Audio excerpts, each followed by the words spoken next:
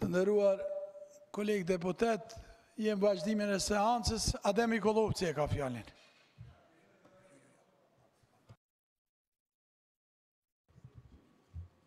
Ju faleminderit. Arber Rejqaj. Ju faleminderit. Po, zoti kryetar, diçka do të me bo me këta deputet kësi soji asistans, po mundu me vazhdu. 2 sat prita pa di hava.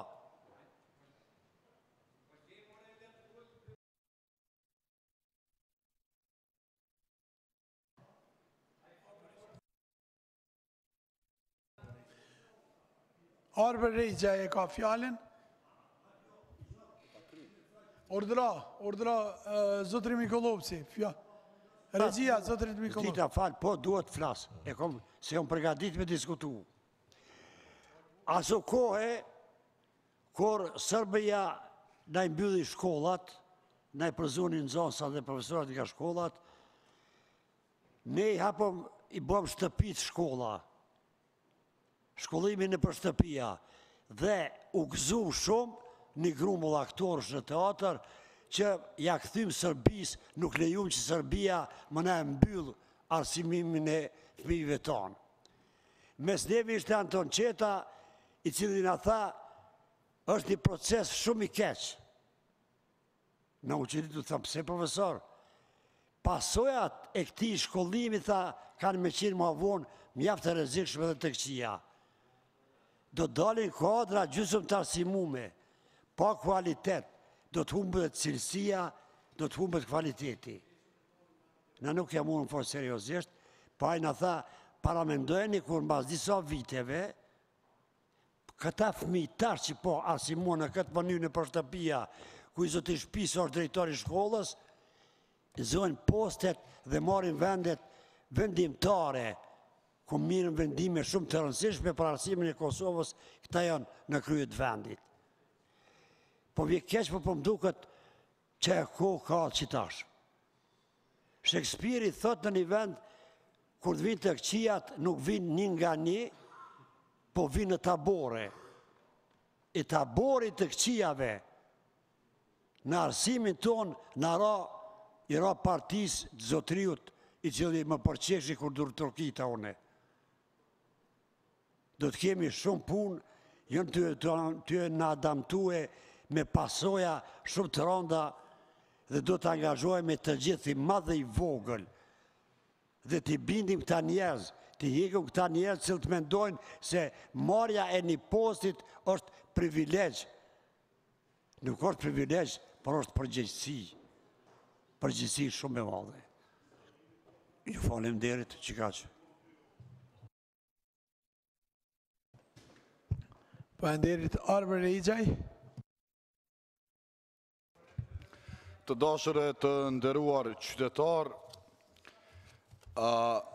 sot, por edhe në të kaluarën, arsimin nga qeveria, rrjedhimisht edhe nga ministria, por edhe nga drejtoritë komunale, është parë si qerë dhe punësimi militantesk, mundësi përfitimi partijak dhe kursi shtyllë institucionale e shpirtit të Republikës sonë.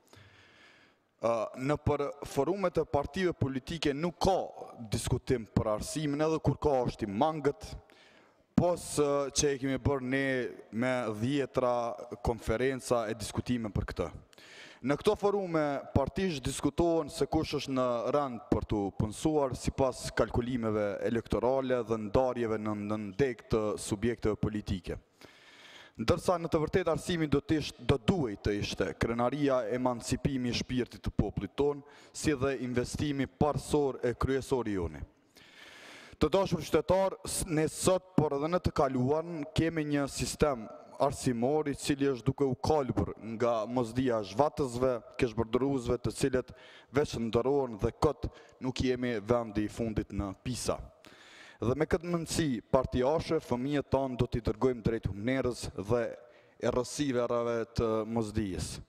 Ne kemi mungesë të thellë të bibliotekave shkollore për nxënësit dhe mësuesit, edhe aty ku ka biblioteka ka pak libra, edhe kur ka teksta e libra janë jo cilësor, tekstit i kemi përplot me gabimet të natyrës gjusore, përmbajtësore, të saksis, të strukturës e tjerë. Për të ilustruar situatën me arsimin, po duat ndalim në disa të dhëna nga tereni në komunat tona, respektivisht në komunat e Republikës Kosovës, veçanërisht në ato që janë jashtë vëmendjes edhe të njohtimeve të lajmeve qendrore, por fatkeqësisht edhe komplet janë jashtë.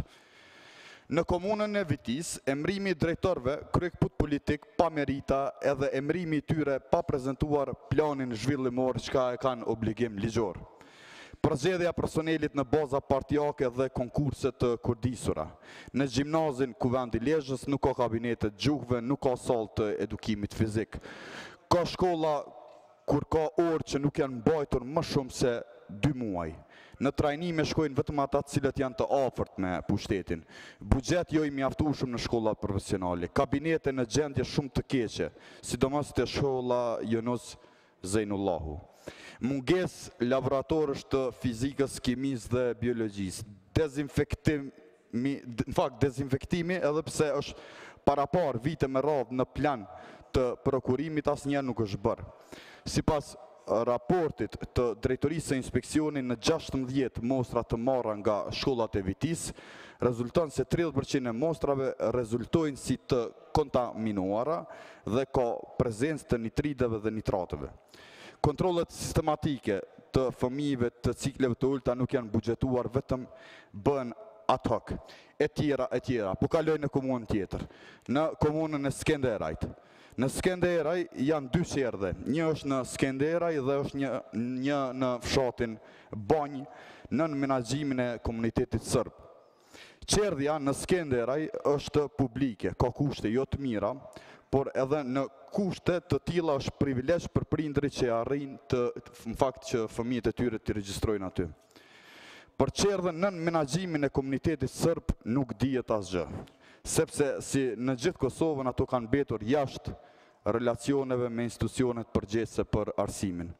Në shkollën e kësaj komune, për te formës së punësimit që është klientelizëm fakt klasik, ku drejtorët janë thjesht antar të PDK-s, problemi vazhdueshëm është mungesa e bibliotekave në përshkolla, mungesa laboratorëve e sallave sportive e tjera.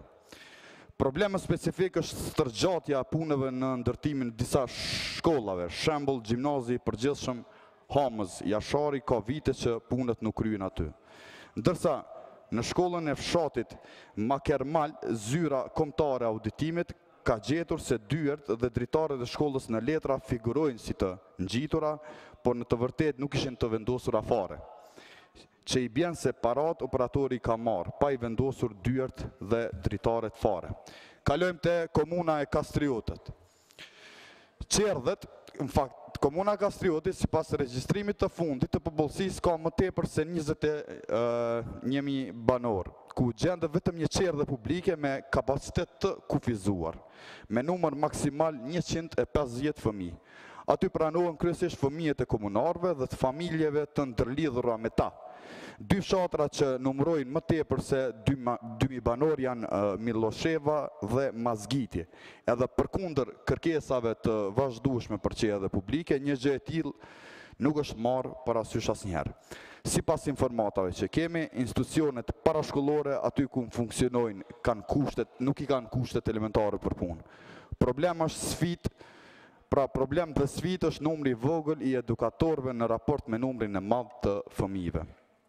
Gati në të gjithë komunën e Kastriotit ekzistojnë shkollat e fillore, në të cilat stafi akademik, stafi udhëheqës dhe administrativ zgjedhen kryesisht nga mesi i militantëve politik të partive në pushtet, e kryesisht partisë që në 2 mandatet e fundit udhëheq me komunën, pra AK-n. Rreth 50% e shkollave organizojnë mësime deri në klasën e 5. Për vazhdimin e klasëve vijuse, fëmijëve të shumë fshatrave ju bie që të udhtojnë me kilometra të tëra në këmbë duke bartur çanta me peshë mbi 10 kg. E tjera.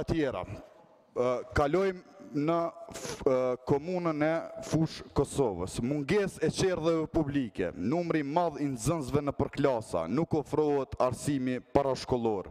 Granti i arsimit nuk mund të rritet për shkak të mos regjistrimit të banorëve të rinj. Mesatarja është 29 nxënës për një mësimdhënës. Mungesa e kabineteve, laboratoreve, sallave të sportit. Mungesa e hapësirave shkollore. Numri i nxënësve në përfshatra po bjen, ndërsa në qytet ka rritje enorme të numrit të nxënësve. Drejtorët dhe stafi menaxhues e mbrohen apo zgjedhen mbi baza partijake. Konkurset manipulohen, ka favorizime.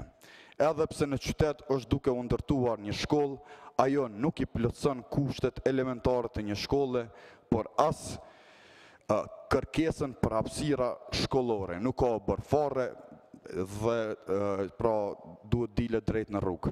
Mos funksionalizimi dhe ridestinimi i objekteve të qerdheve në qytet dhe në fshatra. Në shtator nuk është parapar punësimi mësimdhënësve të cilët do të pensionohen. Kalojmë në komunën e Sharrit. Ekziston vetëm një qerdhe në komunë, por ajo ekziston vetëm fizikisht, pra si objekt, pasi që në të nuk zhvillohet proces edukativo mësimor. Është jo funksionale që 3 vite ani pse për të janë harxuar qindra e mijëra euro. Nga 185 ditë mësimore sa ka viti në shkollat e komunës, dëmon të kësaj komune, realizohet vetëm një vizitë. Sigurisht kjo ndodh me rastin e kremtimit të një dite specifike që bëhet në objektet shkollore, pa mundësia për të vënë në praktik kulturën e re mësimore. Si pasojë e mosllogaritjes së ndërsjell nga udhëhecit e sektorit arsimor, si dhe punonjësit e këtij digasteri, orari mësimor në shumë shkolla nuk respektohet fare. Ka më shumë se 14 punonjës të nivelit fillor, të cilët edhe pse nuk përmbushin orarin e tyre të plot, akademik paguhen sikur për orar të plot. Në mungesë të kohës, po hyj edhe te komuna e Deçanit për ta përfunduar. Në Deçan nuk ka fare qerdhe publike, përveç një qerdhe private e cila me sa kemi informacion funksionon në kushte jo të mira. Përshtatja e kritereve të konkurseve kandidatëve militantëve partijak. Për shembull, rast konkret është tas së fundmi në gjimnazin Vllezërit Frashëri, ku konkursi i orkestruar dhe rezultatet që nuk përputhen me asnjë nga aktet administrative në fuqi. Problemi kryesor është niveli shumë i ulët i përgatitjes profesionale të stafit mësimdhënës, nga parashkollor e deri te ai në gjimnaz. Është fenomen i përhapur në shkollat e Deçanit mësimdhënia në lëndë afusha për të cilat nuk e kanë shkollimin adekuat. Prandaj, edhe pse shumë vonë, politikat arsimore duhet të jenë zhvillimore. Partitë politike që udhëhesin nëpër komuna duhet ta shohin arsimin si sistem që duhet të shërohet e pastaj të ndërtohet. Ato duhet të heqin dorë nga kapja e sistemit arsimor, rëndom kapja gjithandej sistemeve të shtetit. Ju nuk mund ta bëni këtë, sepse nuk mund ta shërojnë ata të cilët e kanë ka ta ndisur në këtë formë arsimin. Duhet mendësi e re, për këtë lëshoni rrugë për ata që dinë. Faleminderit, radhën e ka deputetja Teuta Haxhiu.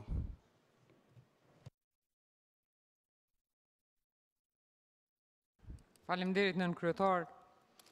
Fillimisht e di që Bacadem është lodh, edhe sinqerisht e falenderoj që është më i rregull se të tjerët. Mirë po Bacadem krejt vetëm ke edhe për sa erdha me të bashku këtu, po të erdhën edhe disa kolegë se krejt vetëm ke kur kërkove me qenë deputet në seancë, edhe pse është thirr seanca nga ju. Megjithatë, po du me t'regu që në fillim, në fjalën time e thash që arsimi është përgjegjësi e secilit, pa hek përgjegjësinë e secilit në brenda institucionit, qoftë nivelit lokal apo qendror. Por për me tregu një shembull më të keqin të punësimeve në arsim, ka qenë komuna e Prishtinës e udhëhequr nga vetëvendosja, e cila edhe sot e kësaj dite e ka një ekip profesionistësh që bjen në kundërshtim me udhëzimin administrativ për përzgjedhjen e mësimdhënësve. Është e vetmja prej komunave në Kosovë që ka rënë ndesh me udhëzimet administrative dhe në këtë rast ka tregu shembullin më të keq të punësimeve, pra duke marrë njerëz edhe jo profesionistë, të cilët edhe janë anku, po s'ka pas asnjë përgjigje dhe asnjë përgjegjësi e marrën nga kushdo qoftë.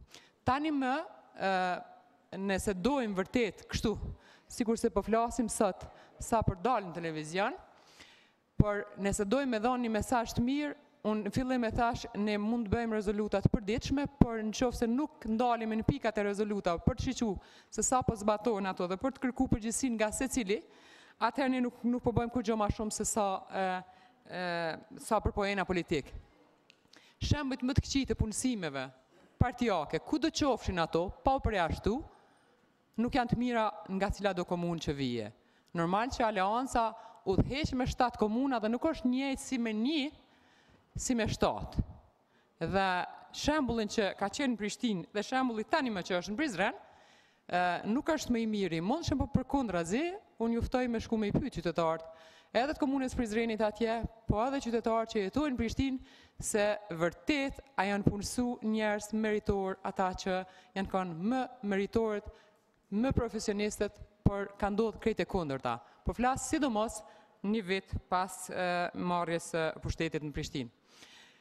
Nëse dojmë nxjerr konkluza që nuk është arsimi në nivelin çfarë e dojmë, pa hek përgjegjësinë të asnjë qeverie, po. Prej nivelit lokal deri në prej arsimit pra universitar deri në atë universitar. Një çështje që është më rëndësi dhe duhet me ditë dhe me na treguar dhe ministri është një raport i auditorit përgjithshëm i cili thotë që në Universitetin e Prishtinës janë së paku 8 mësimdhënës, profesor universitar, të cilët janë të angazhuar në punë sekondare që nuk e kanë deklaruar punën sekondare që bie ndeshëm e rregulloren brenda universitetit. Kjo është një fakt, por e përmend Ministrinë e Arsimit dhe unë kisha dashur me ditë, ministër, a jeni ndjeni që janë disa punëtorë brenda Ministrisë së Arsimit që janë të angazhuar tek ju që e kanë quajtur punë sekondare të cilën nuk e kanë deklaruar. Pra po flasim për 8 pozita, 8 profesor dhe atëherë ankesat e studentëve të cilët shumicën e ligjëratave i mbajnë me asistentët.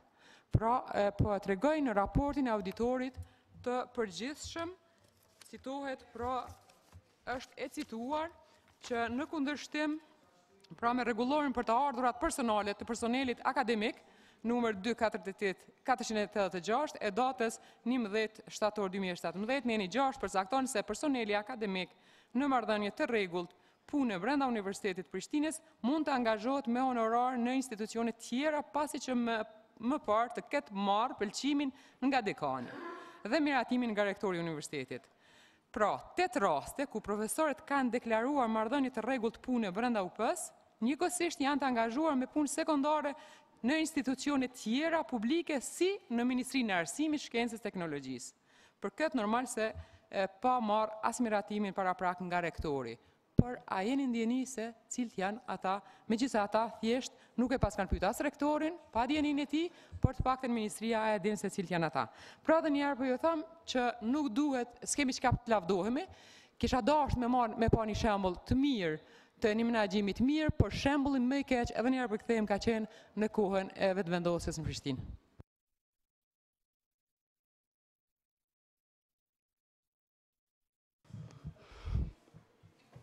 Replik në emër grupit parlamentar të lëvizjes vetëvendosje, Arber, po?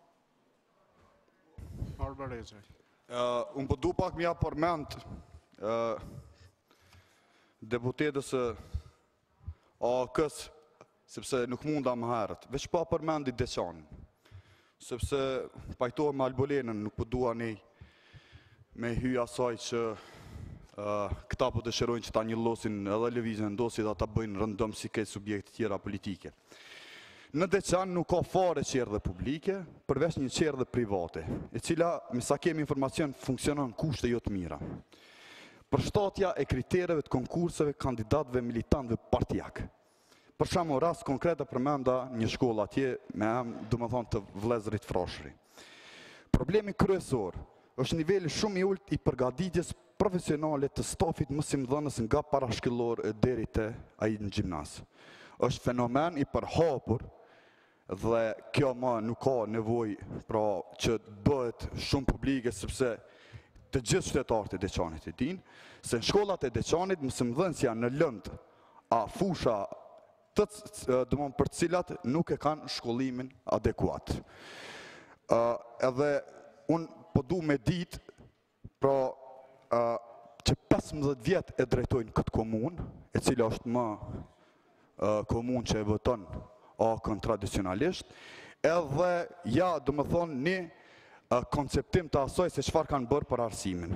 Edhe ku e kanë kryeministrin e Republikës së Kosovës, pse nuk gjendet këtu, për me diskutu me ministrin e vetë të arsimit, sepse është ministri i tij, dhe këta deputet këtu e replikojnë, ndërsa kryeministri nuk është prezent për të marrë me ministrin e vetë, pra me ministrin e arsimit. Faleminderit. Teuta Axhiu kundër replik. Agjendat e kryeministrit nuk janë të jashtëzakonshme, sikur se jeni ju të jashtëzakonshëm. Pikërisht e tha Orbre ato që e thash. Përshtatja e kritereve të konkurseve kandidatëve, po jo të përgatitën profesionalisht, ka ndodhur si shembulli më i keq në komunën e Prishtinës.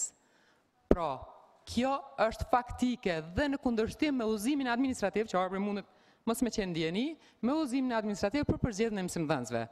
Është në kundërshtim, plus, gjatë asaj kohe, po të njëjtit udhëheqës të departamenteve kanë qenë edhe ligjërues në shkollat, qendrat e kompetencës, duke i lënë mangu pra edhe kandidatët atje.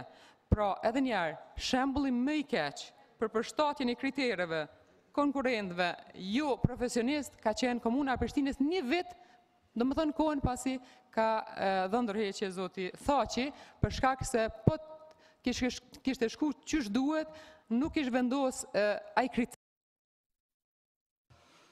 Faleminderit. Fjalën e ka deputeti Faton Topalli.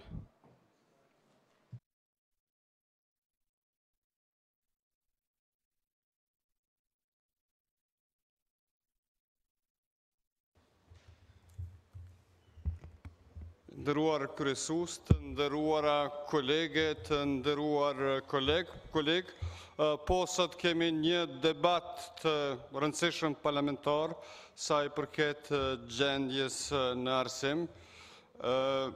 Ndëgjova me kujdes gjitha fjalimet që ishin deri tani dhe mjerisht nuk pat ndonjë përshkrim, nuk pat ndonjë kërkesë konkrete përveç akuzave për sistemin arsimor, përshkrimit të gjendjes e cila besoj që për shumicën e qytetarëve të Republikës Kosovës është e njohur dhe nuk po sjell deri më tani asgjë të re, asgjë konkrete. Kam menduar gjatë si ta filloj këtë debat dhe mund të them që po, për mua ka qenë bukur e vështirë që të përgatitem për debatin, për arsye se tema me cilën është ftu ky debat, tema arsimit, është një det me pyetje, me tema të cilat do të diskutohen në një forum i cili nuk është forum i ekspertëve të arsimit dhe nuk e kam as shpresën më të vogël që pas përfundimit këtij debati, ashtu siç edhe pas përfundimit shumë debateve të tjera, nuk u soll asgjë e re përveç një rezolut, e për këtë debat s'kemi asnjë rezolut, prandaj dhe mendoj që për secilin prej nesh spaku për mua ka qenë shumë vështirë të përgatitem. Nuk e di nëse duhet të flasim për gjendjen fizike të shkollave tona, për kushtet e mësimit, për bibliotekat, për ngrohjen, për sallat e kimis, kabinetet, e për çështje të tjera të cilat kanë të bëjnë me kushtet në shkollë, por me njerë pra kësaja duhet të flasim ndoshta për nivelin e arsimtarëve që ligjërojnë në këto shkolla, ndoshta duhet të flasim edhe për testet shkollore cilat ne i kemi, e cilat i kritikojmë shumë, ndoshta do të flasim edhe për korrupsionin i cila është gjithashtu një temë e cila ka të bëjë me arsimin, për arsye se për vite me radhë librat publikohen gjithmonë në të njëjtin vend. Mund të flasim edhe për universitetin dhe kuadrat cilat është duke i përgatit ky universitet e 1000 tema të tjera të cilat kapin fushën e arsimit, por që në fakt me këtë debat nuk do të mund të ndryshojmë asgjë. Nëse më lejoni shkurtimisht dua të flas për 3 qëllimet kryesore të cilat i ka arsimi, e njëri prej këtyre qëllimeve është ndërmjetësimi i vlerave themelore të shoqërisë, respektivisht reproduktimi i tyre. Unë ja kisha shtruar një pyetje të gjithë juve që të mendoni gjatë kësaj fjalës time, cilat janë 3-4 vlerat kryesore të cilat do duhet të ndërmjetësonin shkollat tona. Cilat vlera? Unë besoj që do të kishim mendime shumë ndryshme sepse shkollat tona, sistemi jonë arsimor, po dhe ne si deputet, si shoqëri, nuk është se jemi përcaktuar për vlerat caktuar dhe dëshirojmë ti reproduktojmë ato vlera. Pra, ky qëllim, reproduktimi i vlerave që ne kemi si shoqëri përmes shkollës, nuk bëhet. Këtë funksion nuk e kryen shkolla jonë. Një funksion tjetër, pra i dyti me radhë që kanë shkollat, është kualifikimet pra ndërmjetësimi dijes dhe aftësive për të ushtruar profesionet të ndryshme. Edhe në lidhje me këtë për tregu që shkollat tona nuk e kryejnë këtë funksion, do t'ju kisha lutur edhe juve, edhe qytetarët, ndoshta edhe ekonomistët, ndërmarrjet ekonomike, ma thoni një shkollë në Kosovë e cila nxjerr kuadrët të cilat menjëherë pas përfundimit të shkollës janë në gjendje të punojnë në vendin e punës. Pra, nuk kemi të tilla, dhe nëse kemi shumë pak, dhe nëse kemi vetëm pak individ. Pra, kushtin e dytë themelor për të kriju kuadro profesionale shkollat tona nuk e kryen. Qëllimi tjetër i shkollave është që përmes provimeve të ndryshme të përcaktojnë nxënësit në bazë nivelit të tyre se cilat shkolla mund të përfundojnë ata. Pra, dikush që nuk din matematikën nuk mund bëhet inxhinier, po dikush që din matematikën mund bëhet muzikant i shkëlqyer. Kështu që edhe funksionin e tretë cilat e kanë shkollat tona nuk arrin të realizojnë. Pra, shkollat tona nuk po i kryejnë këto funksione dhe po prodhojnë thjesht letra pa vlerë. Pra, letrat pa vlerë janë diploma që kanë një çmim shumë të lartë për një vlerë shumë të ulët funksionale. Megjithatë, ekziston një kryetar i një komune të vogël në Republikën e Kosovës, e ky është Qëndrim Kastrati. Ka filluar një debat jo atraktiv, por produktiv për shoqërinë, një debat për reformën për arsim komunën e tij. Qëndrim Kastrati nuk ishte mundësinë që ta inicionte këtë debat në Kuvendin e Republikës Kosovës. As ta detyrante qeverinë që të fillonte një reformë të tillë. Ai filloi aty ku kishte mundësi, në komunën e vogël të Kamenicës, i bindur dhe i vetëdijshëm që kundërshtarët kryesor do t'i ketë ata që duan godina shkollash, madje shkollave të mëdha, pa nxënës, por jo me arsim kualitativ. I bindur që do të sulmojnë më së shumti ata që nuk e duan arsimin, ata që duan letrat pa vlerë, pra diploma pa vlerë, por pa dije dhe pa aftësi. Qëndrim Kastrati e bëri të ditur që klasa e vogël me nga 1 nxënës, 2, 3, 4 apo 5 nxënës, pra këto klasë kanë kuptim dhe ndihmojnë në zhvillimin e fëmijëve me nevoja të veçanta, por janë kontraproduktive për fëmijët me aftësi normale. Ato, pra klasët e vogla, e kthejnë shkollën në një vend monoton, në një vend ku mungon mundësia për të gëzuar dhe për të hidhruar, për të mësuar, për të zgjidhur konfliktet, për të pas afër vetes një shok apo një shoqe e cilës ja çon hallin, për të mësuar me konkurrencën, për të mësuar për njëri tjetrit, për të aprovuar dhe përballuar hidhrimin, për të kënduar dhe vallëzruar së bashku, për të këmbyer me njëri tjetrit të arriturat në mësime, për të pasur njëri tjetrin si model, për të angazhuar edhe për të zhvilluar fizikisht. Qëndrim Kastrati u tregu i guximshëm dhe guxoi të thoshte se kemi mësimdhënës që nuk e din mirë as shkrimin, as leximin, që arsimtari i muzikës jep matematik dhe ndoshta që ai i fizikës jep muzikë. E ky artit kimi. Nuk e tha bashkë kështu, por kjo është praktika në disa shkolla të Kosovës. Qëndrim Kastrati krijoi një task force për të filluar reformën, një hap shumë i madh për një kryetar të një komune të vogël. Unë uroj, edhe pse pak shpresoj që Kuvendi i Republikës Kosovës në këtë debat do të nxjerrë ndonjë vendim i cili pastaj do të ndryshojë gjendjen e arsim. E pash që jeni gjuajtur ministrit të arsimit. I takon opozitës ta kritikojë ministrin e arsimit. Po ky është ministri i fundit prej shumë ministrave që kanë qenë deri tani, edhe që kanë pru sistemin arsimor sot ku jemi këtu.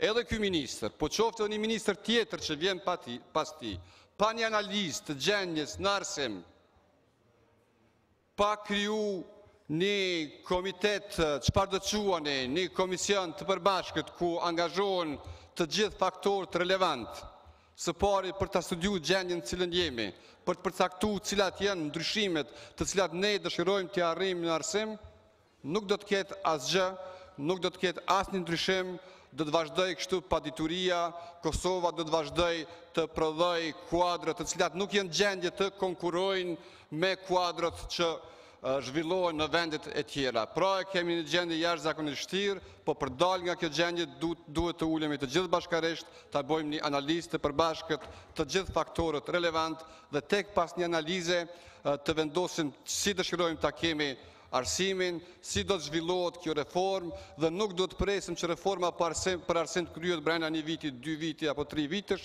por ne duhet të angazhohemi që të krijojmë një reformë e cila i parasheh ndryshimet në arsim në 5 vitet, 15 vitet, 20 vitet e ardhshme. Faleminderit. Faleminderit. Fjalën e ka deputeti Milajm Zeka.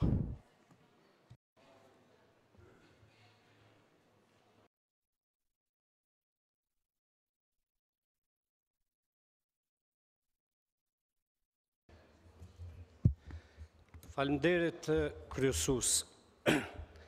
Sinqerisht, po e tham si qytetar edhe si deputet i Kuvendit të Republikës të Kosovës, se janë 2 gjëra për cilat sot çdo njeri normal në këtë vend ndihet i turpnum.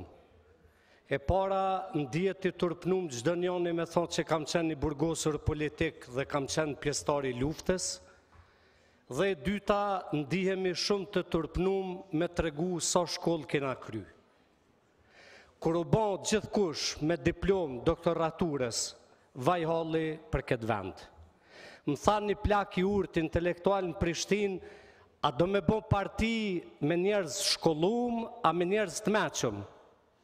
I thash partia bëhet me njerëz të meqëm, sepse me ata doktor shkencash, të cilët japin sot mësim në për kolegje e në për universitete, sinqerisht pjesa dërmuese tyne na bojnë me u turpnu.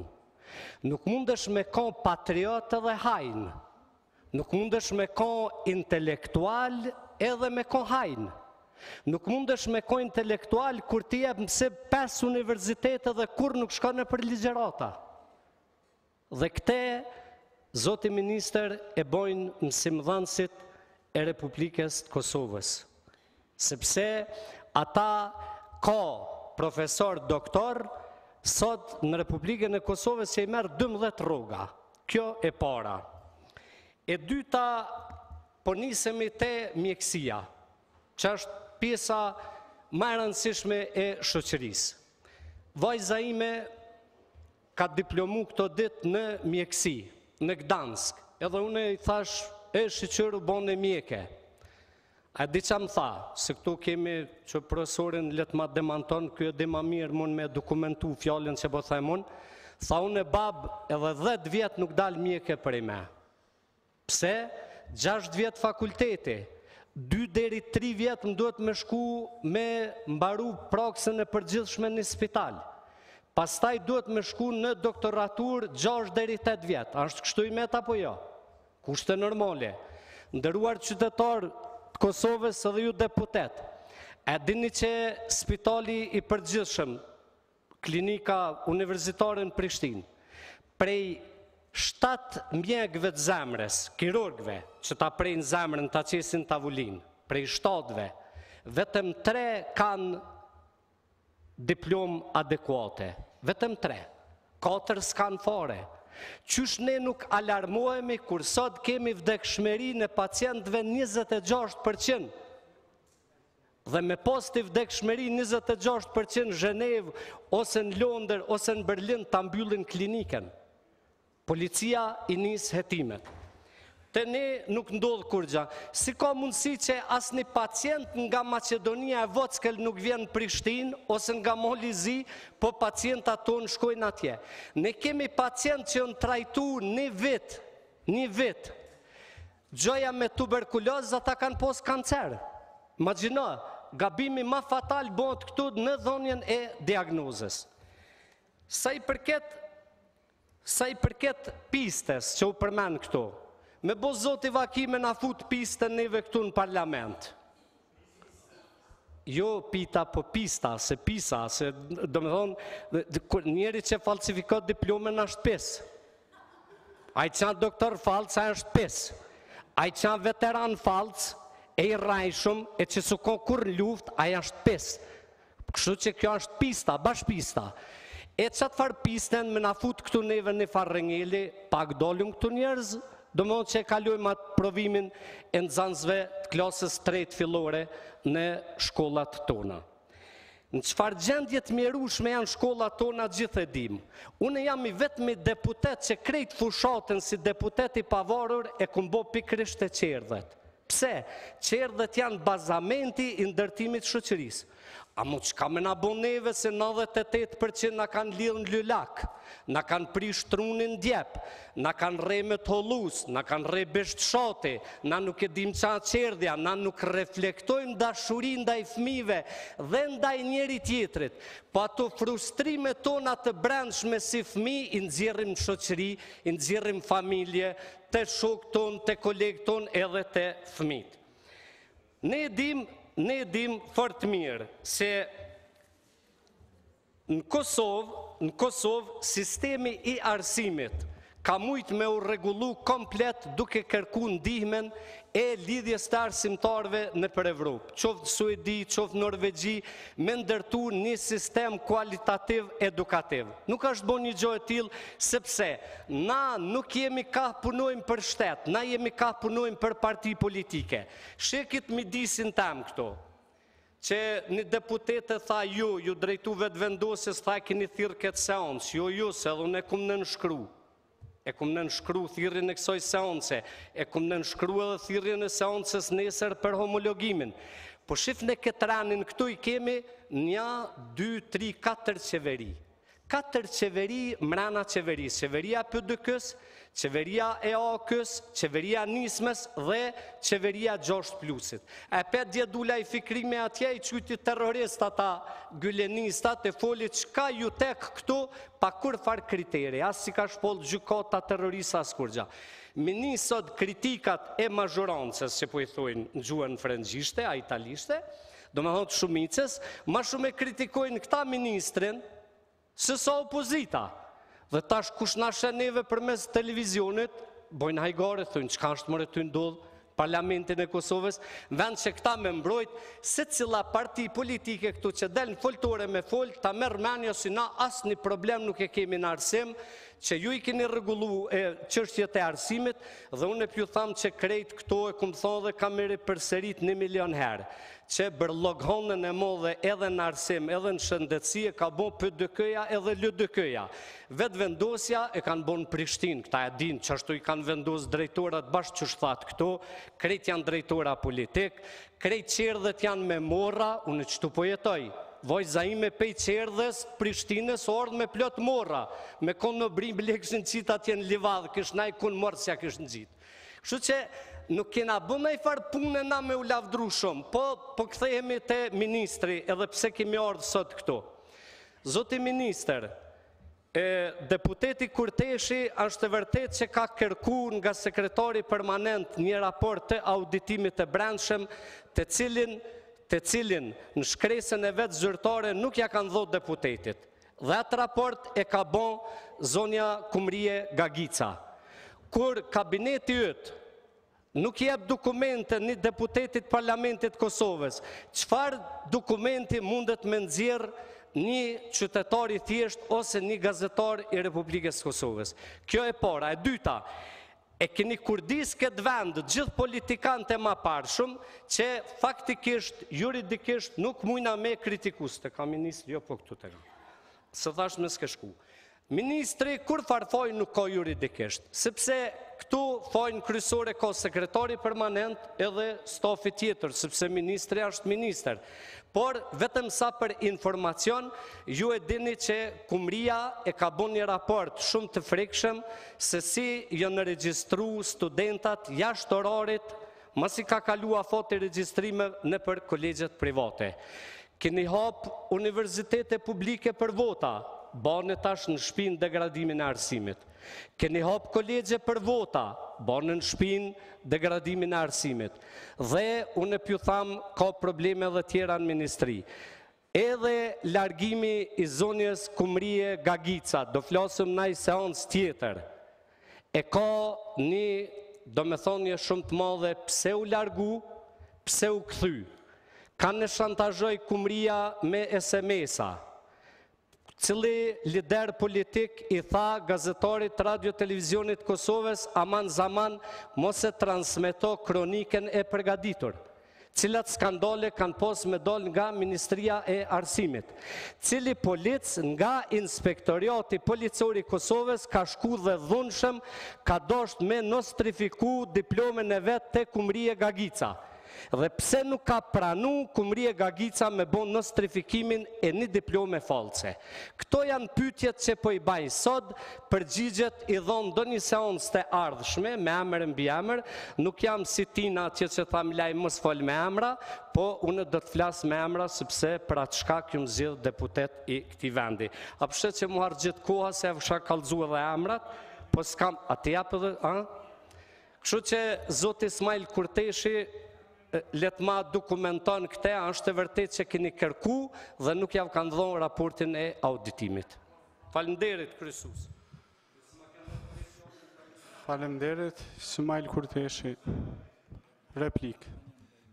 Faleminderit, e falenderoj edhe deputetin Milajm që ma dha mundësien që ta lexoj një pjesë të përgjigjës së sekretarit e Krem Kastratit të dërguar me ditën e mërkur 27 mars të këtij viti, ku përveç tjera 7.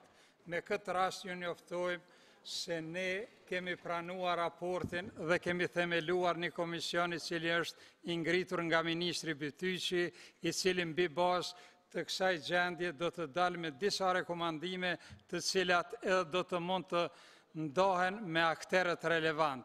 Raporti dorëzuar nga zonja Gagica është përgatitur për nevojat të brendshme dhe veçmas për komisionin e ngritur, në mënyrë që ata ta kenë mundësien të analizojnë atë dhe të dalin me rekomandime dhe si tillë nuk mund të ndahet me akterët relevant jashtë ministrisë. Edhe njerë po e përsëris, si tillë nuk mund të ndahet me akterët relevant jashtë ministrisë.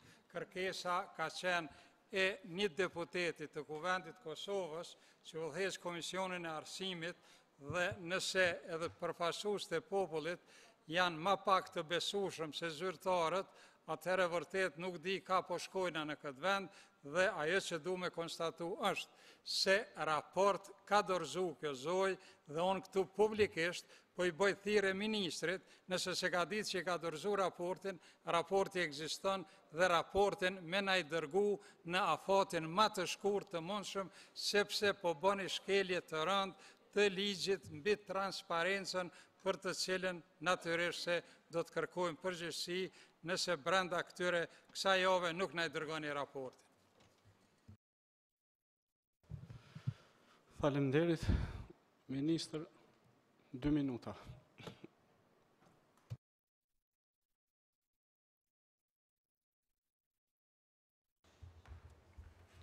Faleminderit, kryesues. Të nderuar deputet, atëherë edhe njëherë po e përsëris, konsideroj që po bëhet zhurmë pa nevojë për një gjë e cila nuk është as pak me rëndësi. Kur ta definojmë çështjen se çka do të thotë raport, duhet dim definicionin e raportit. Pra një raport i një ministrie mund të jetë kur dikush është i ngarkuar për ta përgatitur një raport. Nëse themi është përgatitur një informacion, jam dakord, edhe informacionin mund ta ndajmë. Por zoti Kurteshi, edhe një herë po e theksoj, ai komision i cili është formuar për ta vlerësuar gjendjen e kolegje private që nuk kanë dorëzuar për disa vite me radhë regjistrin e studentëve të regjistruar, e që ma vonë neve na vinë studentët për të verifikuar diplomat dhe këtë nuk mund të bëjnë, i takon një periudhë 5 vjeçare të kaluar, për cilën komisioni akoma nuk e ka përfunduar punën. Në momentin kër komision e përfundon punën, e del me rekomandime dhe me udhëzim administrativ, do t'jetë publike për gjithë, po ashtu edhe për Komisionin Parlamentar në çdo moment ne mund t'ja afrojmë. Nëse ju e quni të rëndësishëm një informacion për çdo moment që e ka shënuar një zyrtare, merrni informacionin dhe konsideroni çfarë ju dëshironi.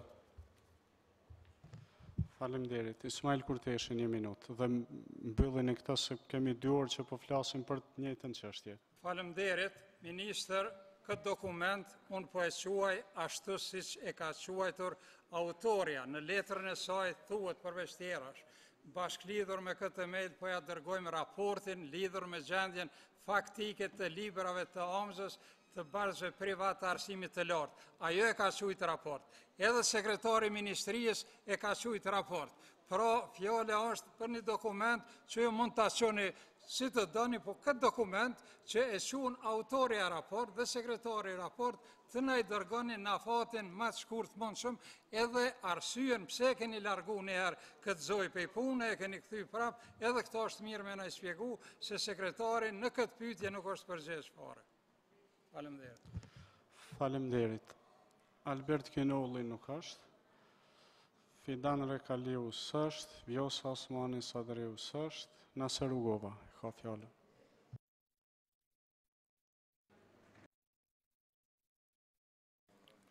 Faleminderit zotin e kryetar, të nderuar kolegë deputet, zotni ministër, të nderuar qytetar të Republikës së Kosovës, e në veçanti nxënësit, studentët dhe mësimdhënësit të gjitha cikleve të arsimit në vendin tonë. Zotni ministër, me 9 shtator bën 2 vjetë që kur është formuar kjo qeveri dhe ju e keni marrë përgjegjësinë që të udhëheqni me sistemin e arsimit në vendit tonë. Unë nuk do të shohem në emra, nuk do të shona në mikrodetale dhe në statistika, sepse jemi organi më i lartë legjislativ i vendit që e monitoron punën e qeverisë, e në këtë rast po flasim për një dikaster sipas meje më e rëndësishme që është sistemi arsimor në vend. Ka shumë çështje që e mundojnë arsimin kosovar, por unë do të përqendrohem vetëm në disa prej tyre që i konsideroj të rëndësishme. Ministria e Arsimit, Shkencës dhe Teknologjisë dhe administrata, trupat e kësaj ministrie janë kupolla që udhëheqin me sistemin arsimor të një vendi. Në këtë kupoll, këto muajt e fundit, për 27 pozita menaxhuese punojnë ose nuk punojnë fare nga 2 zyrtarë njëkohësisht. Do më thonë 54 persona i mbajnë 27 pozita. Tani kemi një farë ambiguiteti me nënshkrimin e organigramit 3, zotni ministër, për cilin ne i kem dhënë sa vrejtje tona, jo në këndvështrimin opozitar, po ma shumë në që e dojmë Ministrinë e Arsimit funksionale, kompetente, konkrete, dinamike, konform trendove të kohës dhe me njerëz kompetent dhe profesional. Tash se voni, moshti ka filluar nxjerrjen e aktemrimeve sipas organigramit 3.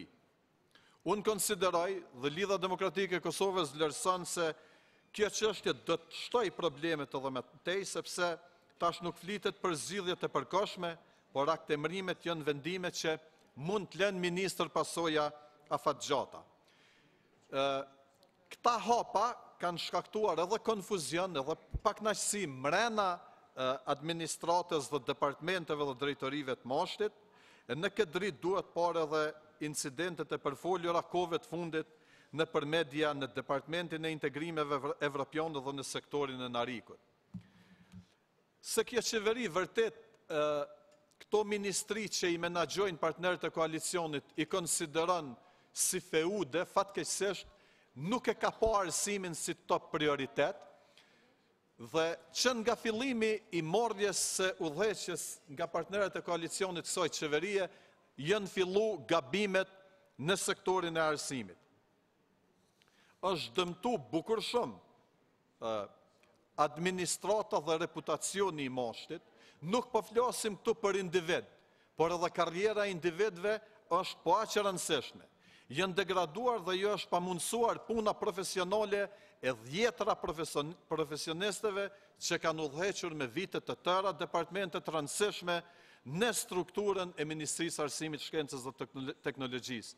Njerëz me background profesional, etik, familjar dhe që i kanë kryer gjitha trajnimet e mundshme dhe kanë një ekspertizë dhe mos angazhimi dhe mos shfrytëzimi i potencialeve të tyre konsideroj që dëmton seriozisht edhe suksesin tuaj si ministër.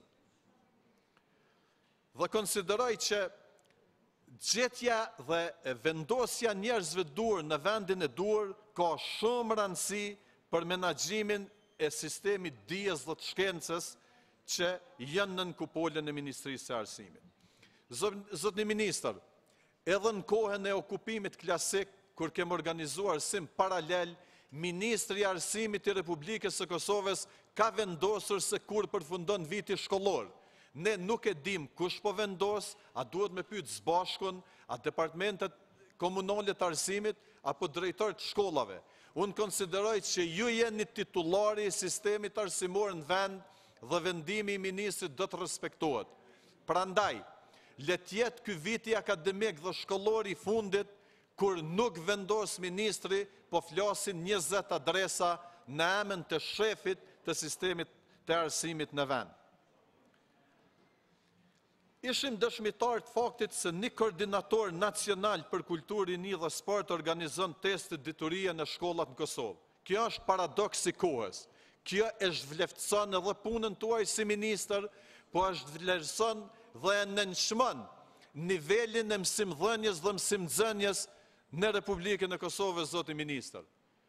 Një test diturie nga një koordinator, sepse kjo qeverisht quhet edhe për do koordinator nacional, nuk e di kryeministri mos do ta emnoj edhe një për interkoneksion mes galaktikave, organizon testet të cilat dolën në publik. E keni fy inteligjencën e mësimdhënësve, nxënësve dhe janë ofenduar edhe prindërit dhe ne si prind, po e përjashtojmë veten se dikush nga ne këtu kolegët është edhe mësimdhënës. Prandaj, duhet t'i vëm pik këtyre avanturave dhe keqmenaxhimeve me sistemin arsimor të vendit. Tani kemi edhe informacione që nuk, në fakt ju e dhat një përgjigje, zoti ministër, për 3.5 milion të fondeve të bankës botërore për komponentën e arsimit lartë dhe sistemin e të dhënave në arsim. Konsideroj, zoti ministër, se me atë përqindje, edhe nëse kanë fillu 2016-2017, kur ju në fund 2017 e se keni morë mandatin, a ju ka bërë dikush nga këta përgjegjes, nga këta kompetent, një raport se çka ka ndodhur me këto me fonde, pse si janë realizuar këto projekte, e gjithashtu na intereson edhe shkalla implementimit të projekteve të donatorëve në mashт për projektet caktuara që janë këtë gjatë rëndësishme për ngritjen e cilësisë së arsimit në vendin tonë. Po duhet të ndalem të arsimi i lartë. Fatkeqësisht po vazhdon trendi i politizimit skajshëm.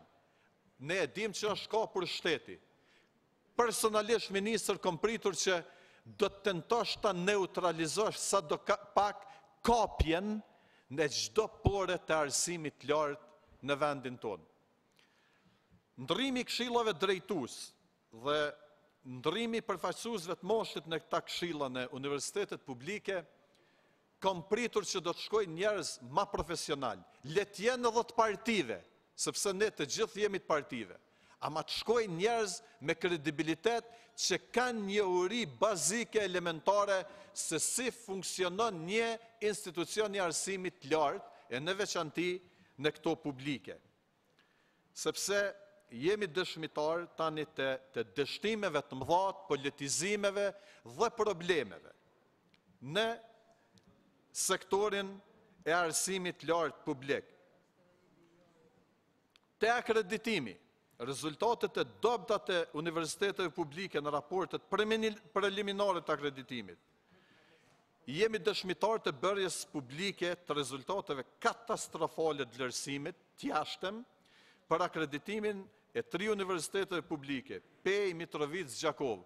Ne e dim që disa universitete në Kosovë i ka hapur një ish-kryeministër ekskluzivisht për nevoja elektorale dhe për rahatim të militantëve partijak. Dhe kjo gangren e këtij sistemi të arsimit lartë publik po vazhdon. Dhe e di ministër që e keni trashëguar, por në gjysmë mandatit, si ministër i arsimit, shkencës dhe teknologjisë, është dashur të vesh një pikë të madhe dhe të ndërpresh këtë praktikë të keqe. Sepse, me vendimet tilla politike, unë e di që ju nuk keni vendosur për shkarkimin në 1/3 bordit atëre të agjencionit të akreditimit. U përjashtum nga e qari, po kemi probleme që gati 2 vjetë, do të kem probleme minimum edhe një 3 vite të ardhshme.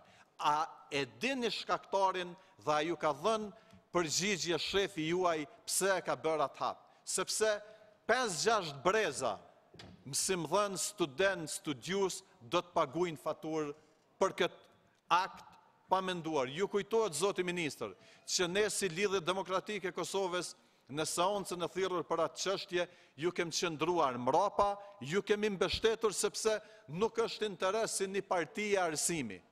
Është interes i shtetit, është interes i intelektualve, i nxënësve, i studentëve dhe i brezave që vinë. Zotni ministër, konsideroj që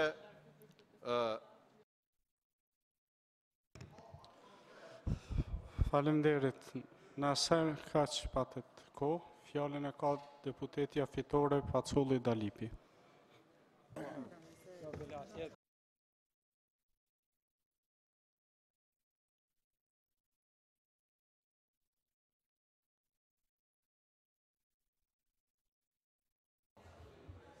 Të nderuar qytetarë të Republikës, të nderuar deputet. Diskutimi sot filloi me 2 parti në pushtet, të cilat thanë jo, ne kemi meritat për 2 qerdhe në Prizren, jo, filan partia i ka meritat kryesore për 2 qerdhe në Prizren. Por të dyjat e kishin gabim, sepse nuk kishin informatat të sakta se çka po ndodh në Prizren. Në fakt, në Prizren nuk janë 2 qerdhe, janë 6 qerdhe. Pra, është një qerdhe që po ndërtohet me buxhetin e komunës dhe do të përfundon këtë vit, një qerdhe që po ndërtohet me buxhetin e nivelit qendror dhe do të përfundon vitin që vjen, janë 2 qerdhe që po ndërtohen prej donatorëve të huaj dhe 2 qerdhe që janë objekte ekzistuese dhe do të shndrohen në qerdhe për qytetarët e për fëmijët e Prizrenit. Pra nuk janë 2, janë 6.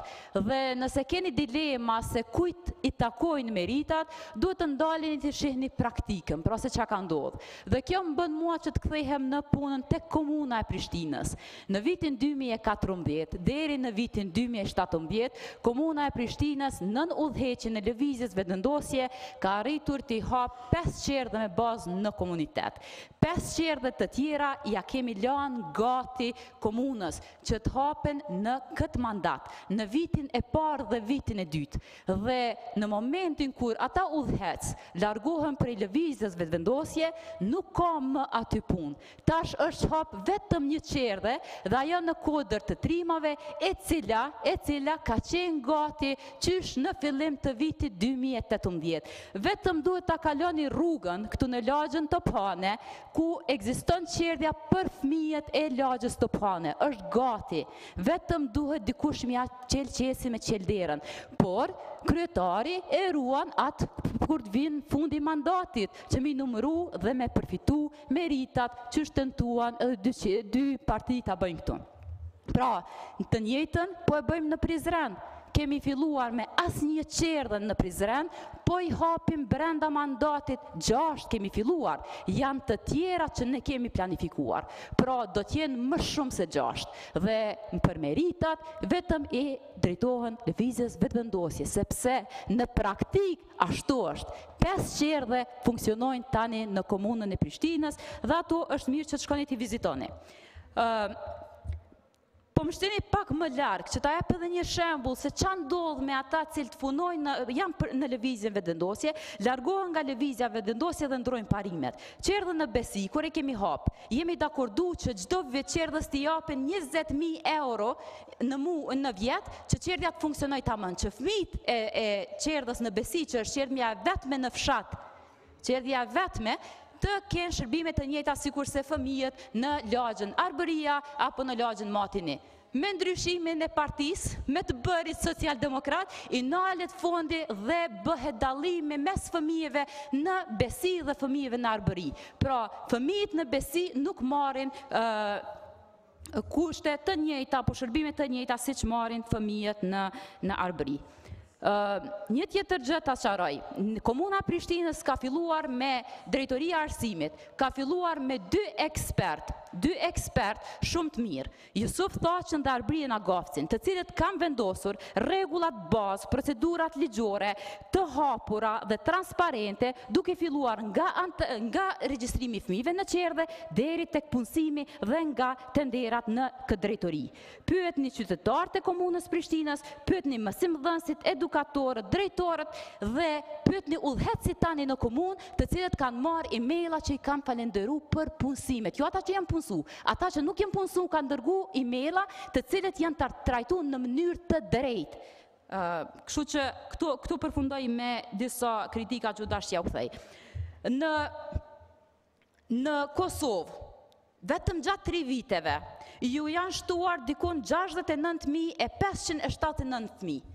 Si pas parashikimit e entit statistika, numri i fëmijëve nga mosha 0 deri në 4 vjeç, në vitin 2019 do të arrijë në 140.191 fëmijë. Pra, përderisa numri i fëmijëve në për komuna po rritet, numri i qerdheve publike mbetet të njëjtë. Në vitin 2015 ishin 43 qerdhe publike, 43 qerdhe publike janë po tani. Qerdhet me bazë në komunitet në komunën e Prishtinës nuk numërohen, nga se ministri nuk din ta bën dallimin mes qerdhës me bazë në komunitet dhe qerdhës private. Në edukimin parashkollor, sot janë përfshi vetëm 8.335 fëmijë dhe për i tyre 4.099 janë në qerdhe publike, 3.856 janë në qerdhe private dhe 480 fëmijë janë në qerdhet me bazë në komunitet që funksionojnë vetëm në komunën e Prishtinës. Kosova mbetet vendi me përfshirjen më të ulët të fëmijëve në edukimin parashkollor në rajon dhe Evropë.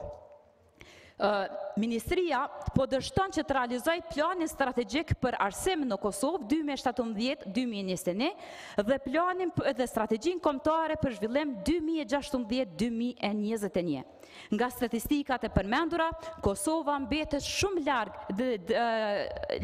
drejt arritjes së objektivave në këto 2 plane strategjike dhe këtë e thekson edhe raporti i Bashkimit Evropian, i cili thotë se vetëm 4.9% fëmijëve janë të integruar në sistemin parashkollor.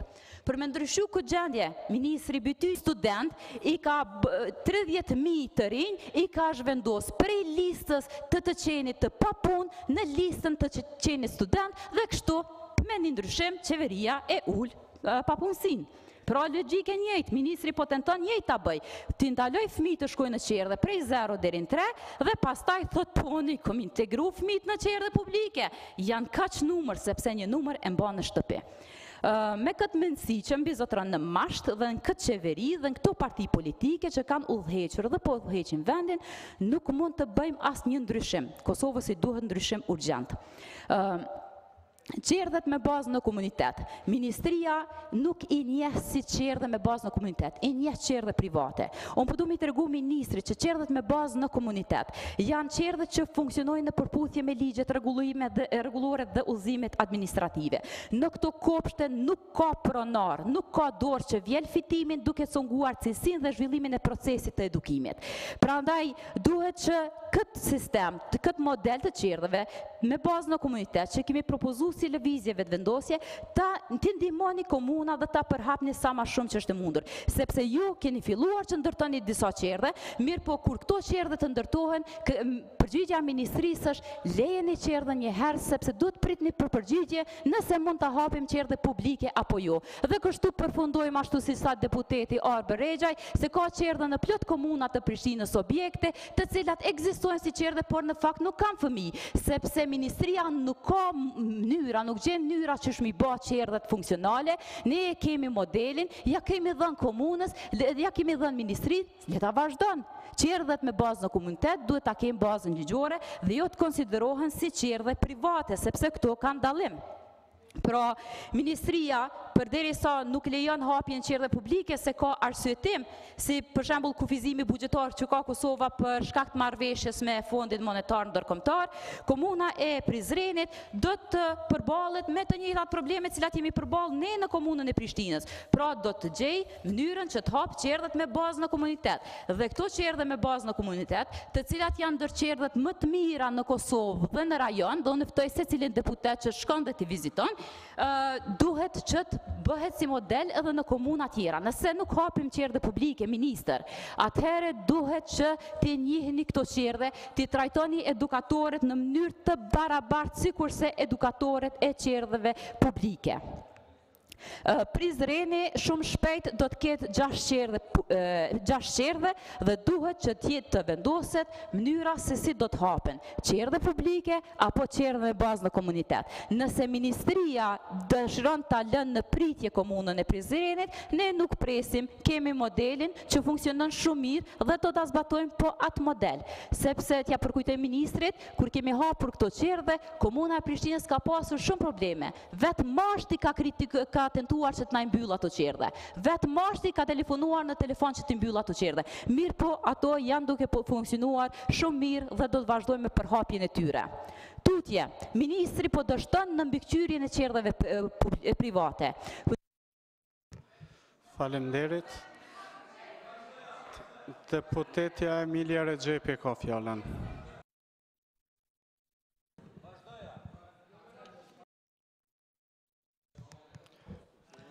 Zahvaljujem se, potpredsjedniče. Uvaženi ministre, kolege poslanici i poštovani građani.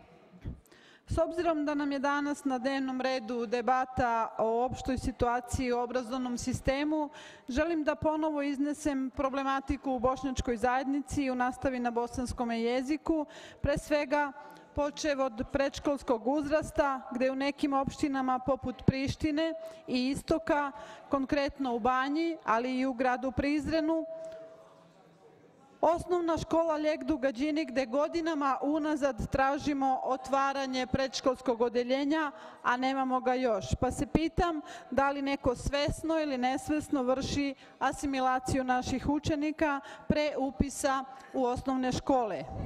Situacija u osnovnim školama u nastavi na bosanskom jeziku je solidna. Imamo dosta problema u opštini Priština, gde naša deca zbog loših uslova i nestručnog kadra po školama upisuju se i na drugim jezicima, pre svega na turskom jeziku, što je za nas velika problematika i veliki broj dece ove godine počeo je i na srpskom jeziku u Gračanici.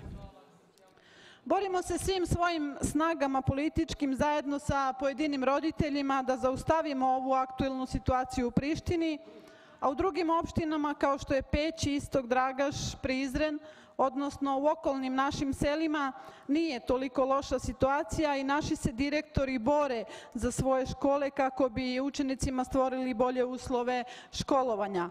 Ali mi kao zajednica, poštovani ministre, već 2 decenije imamo problem oko prevoda udžbenika koji su neadekvatni i nekvalitetni. I sada je raspisan konkurs za udžbenike za nacionalnu grupu predmeta i bez prethodno izgrađenog i odobrenog plana i programa kada su u pitanju nevećinske zajednice, što se stalno u kontinuitetu dešava. Jedan te isti čovek piše sve te predmete, koji je to vrhunski ekspert, toliko stručan da za sve zajednice može sve to da napiše. a milioni se troše na nove udžbenike koji će biti opet isti, a mi ćemo i dalje zaostajati za znanjem i kvalitetom. Poštovani ministre, zahtevam od ministarstva, lično od vas, kontrolu nad izdavačkom kućom, kao i celokupnom toku prevođenja udžbenika, kako bi se ova zloupotreba pojedinaca sprečila, a kvalitet udžbenika poboljšao. Takođe, gledajući uopšteno za sve zajednice, za veliko žaljenje je i kako pojedini nastavnici mogu uopšte dobiti licencu od strane ministarstva na terenu, pokazuju jako malo, odnosno minimalno angažovanje i nezainteresovanost, čak ni roditelji ne žele da upišu svoju decu kod njih, što u velikoj meri utiče na učenike i njihovu zainteresovanost za nauku. Pitanje je da li ministarstvo uopšte ima mehanizama da proverava i odobrava licence nastavnika ili se to radi po šablonu kao što je to bilo do sada. I zato je potpuna pasivnost svih nastavnika i profesora po školama uz svo uvažavanje pojedinaca koji daju svoj maksimum da decu izvedu na pravi put tokom njihovog daljeg školovanja. Zatim, uvaženi ministre, i dalje se nastavlja diskriminacija prema prosvetnom kadru iz redova nevećinske zajednice po pitanju organizovanja raznih vrsta seminara. Vi ste to, da budem iskrena, malo promenili u pozitivnom smislu, ali nama treba još takvih seminara. Takođe, nama kao zajednici nedostaje pedagoška dokumentacija za nevećinske zajednice. Često nam se dešava da školska godina krene bez prevedene školske dnevnike, nedostaju nam i matične knjige na svim jezicima nevećinske zajednice, svedočanstva za učenike i ostala dokumentacija. To je, gospodo, naše ustavno pravo i neko nam namerno to krši i zahtevam od ministra veću odgovornost po tom pitanju. Molim vas, vršite nadzor i kontrolu nad tim firmama ili izdavačkim kućama koji uzimaju milione i milione eura za ovaj posao. Visokoškolsko obrazovanje se kod nas izvodi u opštini Prizren na Javnom univerzitetu Ukšin Hoti, kao i u opštini Peć, Univerzitet Hadži Zeka, koji ovih dana imaju veliku problematiku oko akreditacije pojedinih smerova. Vi ste takođe, ministre, dobro upoznati sa tom celokupnom situacijom i očekujemo vašu podršku za rešenje ovog problema. Nama kao zajednici je jasno da problem obrazovnog sistema u našoj državi je globalni problem i dotiče svakog našeg učenika bez obzira na naciju. Jasno nam je i da je i decenijski problem kojeg je teško rešiti, ali od vas očekujemo malo više da se bavite odgovornostima onima koji krše zakon i malo više tehničkim i infrastrukturnim projektima koje direktno utiču na poboljšanje uslova i kvaliteta obrazovnog sistema. Poštovani ministre, ja se vama lično zahvaljujem na određenim potezima koje ste za ovaj kratak vremenski period odradili u interesu bošnjačke zajednice, ali treba nam još veća vaša podrška da zajedno rešimo ovaj naš problem kojeg imamo 2 decenije, sve u interesu naših učenika i boljeg kvaliteta nastave na bosanskom jeziku. Ju faleminderit.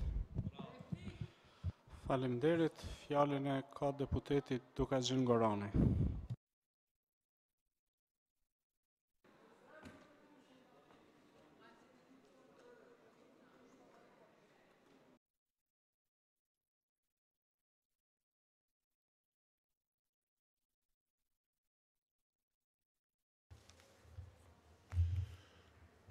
Faleminderit, zoti kryesues. Të nderuar deputet,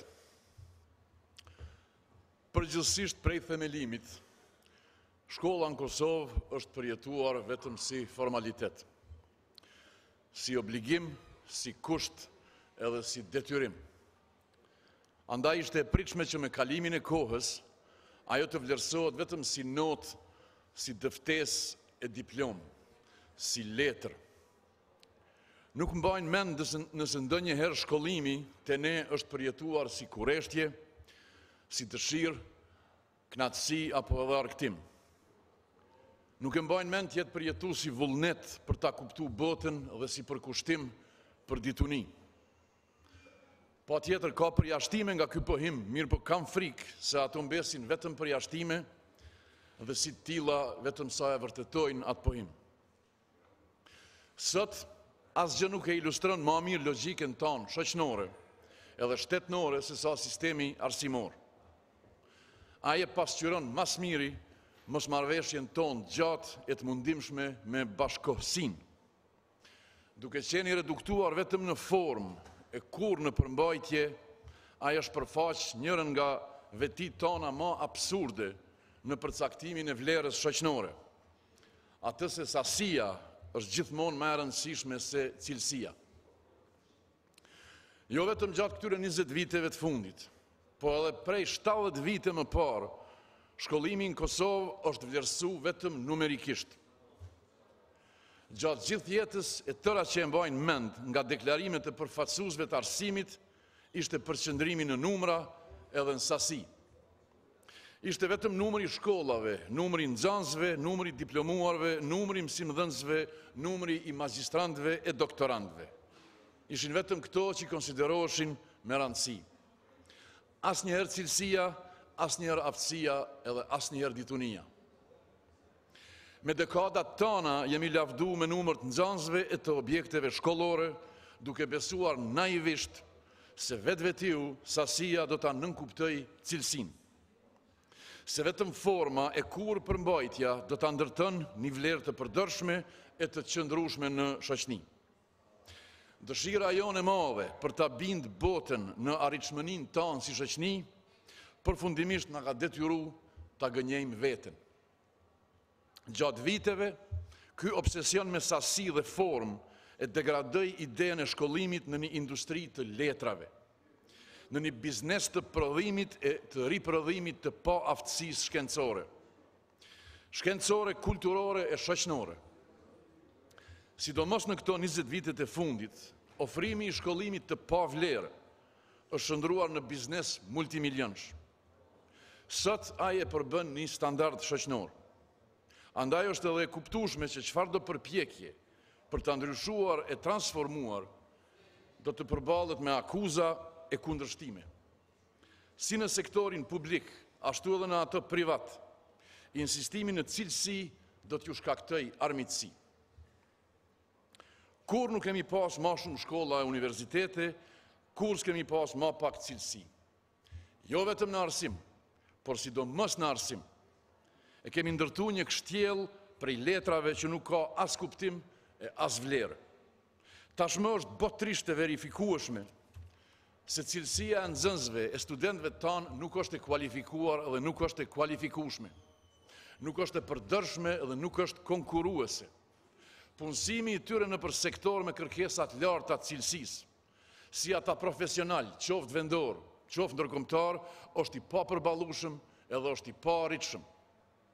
Ky sistem i bazuar në shkollim formal, pa qëllim, pa specializim, nuk prodhon tjetër veçse njerëz të mvarun edhe shoqëni të pa shpresë. Krijon klient, krijon individ që mungesën e dijes detyrohen ta plotësojnë me dëgjueshmëri e shërptori. Tash e sa vjet, kjo armat fatkeqe e shoqënisë tonë, me dëftesa në dorë, synon të punësohet vetëm aty ku nuk kërkohet cilësi. Ku lojaliteti gjithmonë vjen para kualitetit. E në Kosovë, kjo kryesisht e nënkupton shërbimin publik, dikasteret qeveritare, ndërmarrjet publike e partitë politike. Madje gjatë viteve, është prodhuar edhe legjislacioni veçantë për ta pamundësuar zhvillimin e arsimit cilësor. Një mal i ligjeve, i udhëzimeve administrative, e rregulloreve janë hartuar me një qëllim të vetëm, që mësimdhënia të reduktohet në rutinë e dëgjueshmëri, e nxënësit të përjetohet vetëm si numër edhe sasi. Një sistem i këtillë arsimor, i pa vlerë e i pa kuptimt, duhet të kuptohet edhe si një nga arsyet kryesore të braktisjes alarmante të vendit.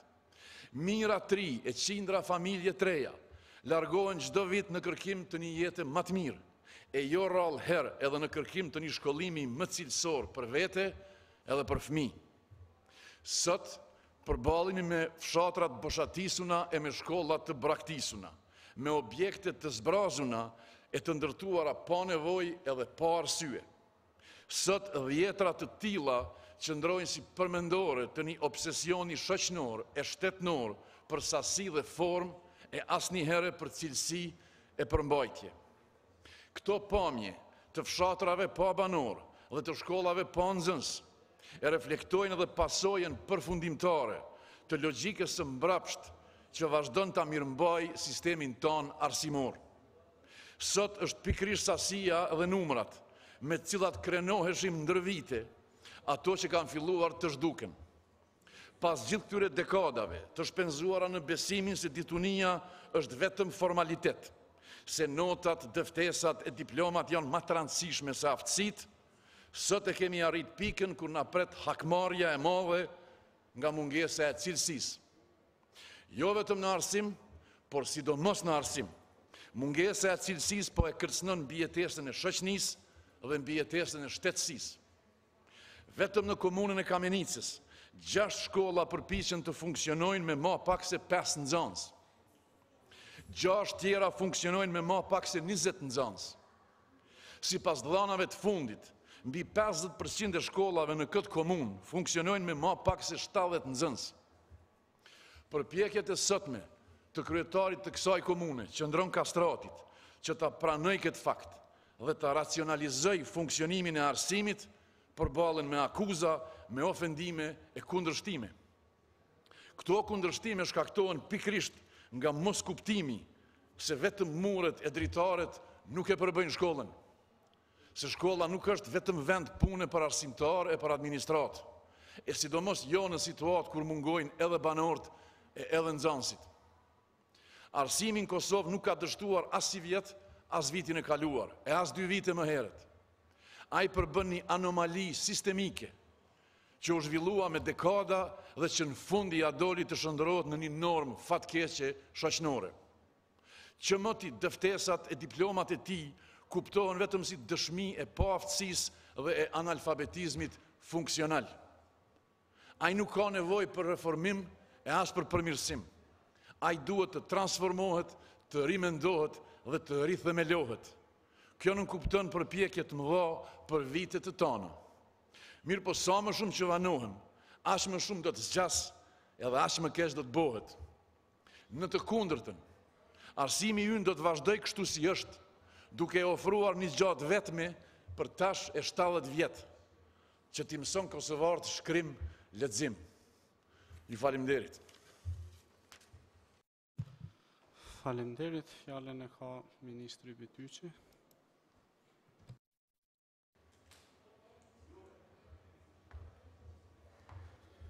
Faleminderit kryesues, deputetja Pacollës që nga këtu se na ngjiti disa çështje. E para e falenderojmë shumë që po na mëson tipet e çerdheve në Kosovë, por mos të gëzohet shumë se ka marrë gabimisht çerdhet me bazën e komunitetit Kosovë, historinë që nga viti 2000, si për shembull në Pej, kështu që nuk është zbulimi zonës Pacollë, është zbulimi shumë njerëzve me parë. Zonja Pacolli pas ka harruar, ose shqoj edhe njerë se çka kemi thënë në komision kur kemi folë për moshën 0-3 vjeçare. Kemi thënë për shkak të pamundësisë që të krijojmë kushte institucionale, që gjithë fëmijët e kësaj moshe janë pjesë e institucioneve, ne nuk do të rrihem duar kryq, por do të marrim masa konkret. Dhe bashkë me UNICEF-in e kemi përgatitur projektin që ta kemi një pako, ku do t'ju dërgojmë familjeve që kanë pamundësi të dërgojnë fëmijët 0-3 në përqerdhe, që të kenë këtë pako me material didaktik dhe materiale tjera përfshirë edhe Ministrinë e Shëndetësisë, në mënyrë që edhe këta fëmijë që nuk e kanë mundësinë aktale të janë pjesë të institucioneve, të edukohen dhe të rriten ashtu siç duhet çdo fëmijë tjetër që është brenda institucionit. Faleminderit.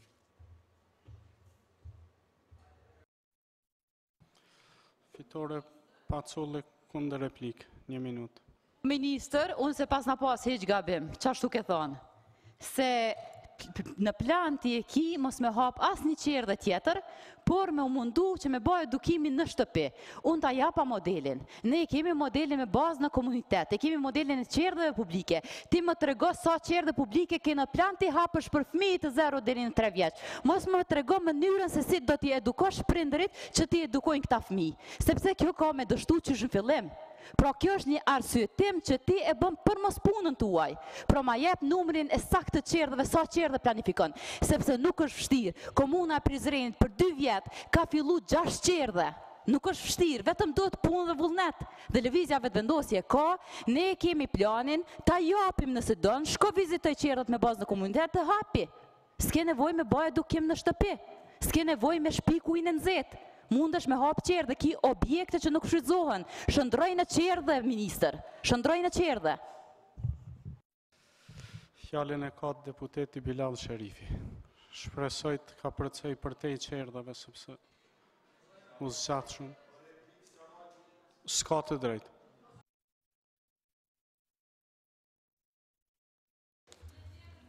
Përshëndetje nderuar kryesues, përshëndetje kolegë dhe qytetar. Para se të hynë fjalë, megjithatë po e bëj unë replikën. E po nuk shkon për kjo diçka që ka të refuzon populli me kërku me zbatu nisma, ministria jonë. Pra ti ke pas atë model të qytetarë, të ka dhonë qash sas të ka dhonë, të është smujmë ne me vepru me modelit e tua. Ne kemi modelit tona, pra ti atë që s'ta pranon populli kërkon ta imponësh të qeveria, po se kemi ndërmend me të imon modelet të cilat t'i ka pranu populli. Tash vazhdojmë me debatin. Vazhdojmë me debatin. Të nderuar kolegë, a jemi këtu për të debatuar për të gjitha dështimet cilat një nga një numëroj jashtëzakonisht mirë kolegu Gorani, Dugajin Gorani, apo jemi këtu për të matë punën e ministrisë këtë 2 vite. Veç të dim për çka jemi këtu. Për çka keni thirrë seancën? A keni thirrë për të numëruar një nga një dështimet e sistemit të arsimit në 20 vite, besa në 30, sepse të gjithë e dim që edhe periudha e mbijetesës të arsimit në 89, sërmos 90-99, ka qenë domosdoshme si e tillë, por të gjithë e dim që nuk ka qenë mjaftueshme për të quajtur sistemi i arsimit, të gjithë e dim. Por çka kemi bë për këto 30 vite, sidomos këto 20 vite, apo jemi për të matë ministrin? Unë kam prit që këtu do të flasim për atë që kemi ardhur, për atë masim këtë qeveri, këtë ministër, sidomos nga opozita, se jo nga mazhoranca. Këto goditjet e tipit brutit nuk I kam dëshirë, se do të dim edhe ne t'i bëjmë, për nuk është mirë. Nuk është mirë të sillim në atë mënyrë. Kjo qeveri ka miratu një projekt plan, një plan për arsim, dhe të gjithë deputetët do duhet sparit flasin edhe me partitë e tyre, kur të flasin spaku në emër të partive të tyre, të mazhorancës, se a janë në pjesë e qeverisë dhe kanë marrë mandatin për të folë në këtë mënyrë kundër planit qeverisë. Sa është zbatuar dhe sa nuk është zbatuar. Pra, kjo sa I përket. Unë mendoj që këtu jemi për të matë çka ka bërë ministri. Për ndryshe, nëse hym në atë historikun 20 vjeçar, unë s'besoj që do të mund t'i radhëz dikush më mirë se Dugajin Gorani këtu. Dhe tash shpresoj sot ta ketë pa vendosja çka ka humbë. Dhe nëse një nga ekspertët më të mirë të arsimit e ka humbë. Pra, nga një njeri që ka një vizion për arsimin, ka mbet të flet një njeri për qerdhe. Po çojmë ty në qerdhe. Shko se, a dini për shka është qerdhja? Të mësohen gjërat elementare të mirësjelljes. Pra, edukata mësohet në qerdhe. Në qerdhe mësohet edukata se si cillesh me kolekt, si cillesh në familje, cilat janë vlerat që u tha këtu nga Topolli, prapë po dalim të Topolli, po vlerat e shoqërisë, I përcjellim tek gjenerata që vinë. Çka është për neve me vlerë cilën nuk e shkelim, për cilin nuk manipulojmë, cilat janë ato vlerat tona të përbashkëta që nuk na ndajnë, që na bashkojnë, që na detyrojnë spaku që të ecim së bashku përkundër diversitetit, përkundër dallimeve që mund të kemi për çështje tjera. Kemi filluar edhe po e përfundojmë seancën me goditje t'ulta, me pseudofakte, le themi me grumbullim të dështimeve për 20 vite duke I derdhur në një seancë. E kjo është ajo që kolegu Glauk Konjufca sot e tha mos bani propagandë. A shihnive që s'është mirë me u bën me propagandë, se pastaj vjen një moment kur ju zën përfundi ai mekanizmi që ju krijoni, çdo ditë bani propagandë. Njëherë u bë pak propagandë për juve dhe shuqmendët, mos bëni propagandë. E për kur të bësh propagandë, do të vjen momenti që gjinen propagandë, që të zënë për fundi propaganda. Tash, a duam reformë në arsim, a duam mirëmbajtje të sistemi që kemi ngritur. Kjo ngrehin ka shpresë. Unë mendoj që ka shpresë, përkundër asaj që thuhet se nuk ka shpresë. Unë mendoj që ende ka shpresë për riparime, ama duhet vendimet më. Nuk është reformë 5 qerdhe më shumë, 6 shkolla më shumë, 7 mësues më shumë. S'është reformë, ajo është mirëmbajtje. Në dakord jam që duhet të mirëmbajmë këtë sistem përderisa nuk kemi një sistem tjetër, ama nuk ka shumë shpresë që duke mirëmbajt këtë sistem të arsimit do të arrim të jemi konkurrent për ekonominë tonë, lëmë për ekonominë e jashtme. A jeni të evrej që ka po bëjmë ne prodhojmë mjek të mirë, nuk janë mjek këqi, ama na e merr Gjermania.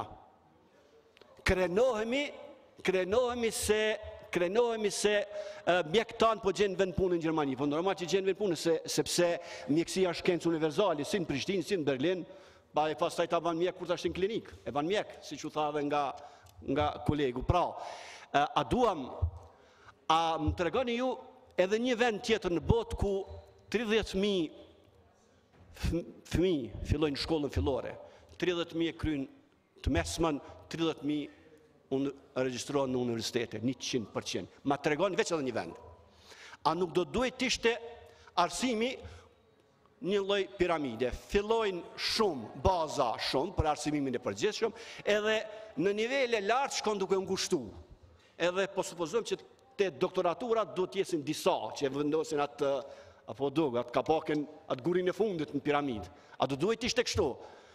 Të gjithë do të thonë, po do duhet ishte kështu dhe nëse nuk është kështu është gabim. A jemi të gatshëm ta bëjmë këtë? Jam shumë i sigurt që kushdo që të vjen pushtet do t'i nënshtrohet po këtij rendi të gabuar që kemi vendosur në arsim. Këtij sistemi, nëse jo, dhe themi të gabuar, s'paku një sistemi që nuk po funksionon, që nuk po prodhon kuadro që janë që do të mund të ishin konkurrent në treg. Çka do të thotë kjo? A jemi të gatshëm që të ndjekim modelin perëndimor? S'ka universitete private. Pra, le t'i lëmë universitetet private, por le të bëhen ato shoqata jo fitimprurse, organizata jo fitimprurse. Pra, jo të bëhen milioner pronarët e tyre, por të hapin universitet dhe çdo qindark të shkojnë në universitet, në paga, në investime, në literaturë, në sjelljen e ekspertëve, profesorëve ku ta diun nga bota e përparuar që synojmë ne të shkojmë. Pra le t'ua heqim mundësinë privatëve që të fitojnë nga to, që të bëhen milioner. As ju, as ne këtu nuk kemi në gjendje këtë ta bëjmë, nuk kemi të gatshëm ta bëjmë. Sepse kjo siç u tha, ka shumë shkurtime, duke filluar nga vota, s'po shkojmë më lart. Shkurtimet fillojnë nga vota, s'po shkojmë më tej, sepse nuk po dua të hap debat cilin ma vonë mund të hapim. A jemi të gatshëm që universitetet publike jo t'i mbyllim, mos bëni propagandë, kapet për fjalë të një kolegu dhe pastaj të themi, ja, kjo parti e don, kjo se don arsimin. A jemi të gatshëm që këto t'i reformojmë? Çka do të thotë reformojmë? Të ristrukturojmë. Të gjithë kanë nga një ide që ka është ristrukturime, mund të ulemi së bashku, pozitë opozit, të heqim të nga agjendat partijake, sepse ju lutem kolegë, duke filluar nga meni se gjithë mos më përmeni fjalën politizim. Është politik arsimi, është normali që të bëhet politikë arsim. Secila mazhoranci ka politikat e veta për arsim, por të departizojmë, pra depolitizimi dhe departizimi janë dy fenomene krejtëndshme. Hajde të ulemi pozitë opozit të bëjmë një strategji nacionale se si të zhvillohet arsimin 5, 10, 15 apo 20 vite të ardhshme. Duke mos pas të drejt asnjëra kushdo që vjen në qeveri të ndryshojë atë strategji. Fillojmë nga arsimi i ulët, i mesëm, i lartë e deri tek doktoraturat. A ka gatishmëri? Ne emët nismë së ofrohemi, jemi të gatshëm që të fillojmë një proces konsultimi, bashkëpunimi gjithë ata që janë të gatshëm kushdo që nesër që të rket nder. E të thotë, nëse ju nuk e bëni këtë, nuk e mbështesni një projektil, ne do të votojmë, të thonë jo falinderit, sepse vota jote sot është për të rënuar vendin tim nesër. Pra, nëse jemi të gatshëm dhe duam që para se të shikojmë votën, financimin e ku ta diun se çfarë forma tjera të bashkëpunimit me të gjitha ata që keq përdorin në emër të arsimit për interesa tyre personale dhe private. Nëse jemi të gatshëm të heqim dorë nga këto, jam i sigurt që brenda një periudhe 5 vjeçare, kushdo që do të jetë në qeverinë e ardhshme, kurdo që ato zgjedhjet mbahen, do të vërehet ndryshimi i jashtëzakonshëm në cilësi, në shkollim të ulët, në shkollim mesëm dhe në shkollim të lartë. Uroj që ky debat s'pakut na shërbej, që në të ardhmen të heqim dorë nga propaganda, sepse propaganda është një ngrehin që herë dhe kur do të zeni dhe ty për fundi. Prandaj, le të flasim objektivisht, çka jemi të gatshëm të bëjmë, duke qenë jo vetëm në opozitë, po edhe në pushtet, në mënyrë që të ecim përpara dhe ta ndërprejmë këtë rrugtim jashtëzakonisht të rrezikshëm të sistemit të arsimit dhe të arsimit në përgjithësi. Faleminderit. Faleminderit Bilal. Fitore Pacolli Dalipi ka kërkuar të replikojë 2 minuta. I nderuar deputet, reform është ty me të ndru mendsin deputet, sepse ju nuk e keni iden e doktrinës kurikulare dhe të moduleve për arsim para universitar. Pra, reform është që në këtë kuvend të mos kemi më deputet si ju, të cilët nuk e dinë rëndësinë e edukimit parashkollor. Edukimi parashkollor... Regje, lutem të mbyllni mikrofonin. Zonja deputete do të respektoni normat e komunikimit në kuvend. Kësë është forme cilën mund të drejtoni një deputeti tjetër që është si kurse dhe ju. Dhe me thonë, ne këtu jemi për qëndrime dhe jo për kualifikime personale. Mas më detyroni t'ju ndërpres fjallën, mund të vazhdoni.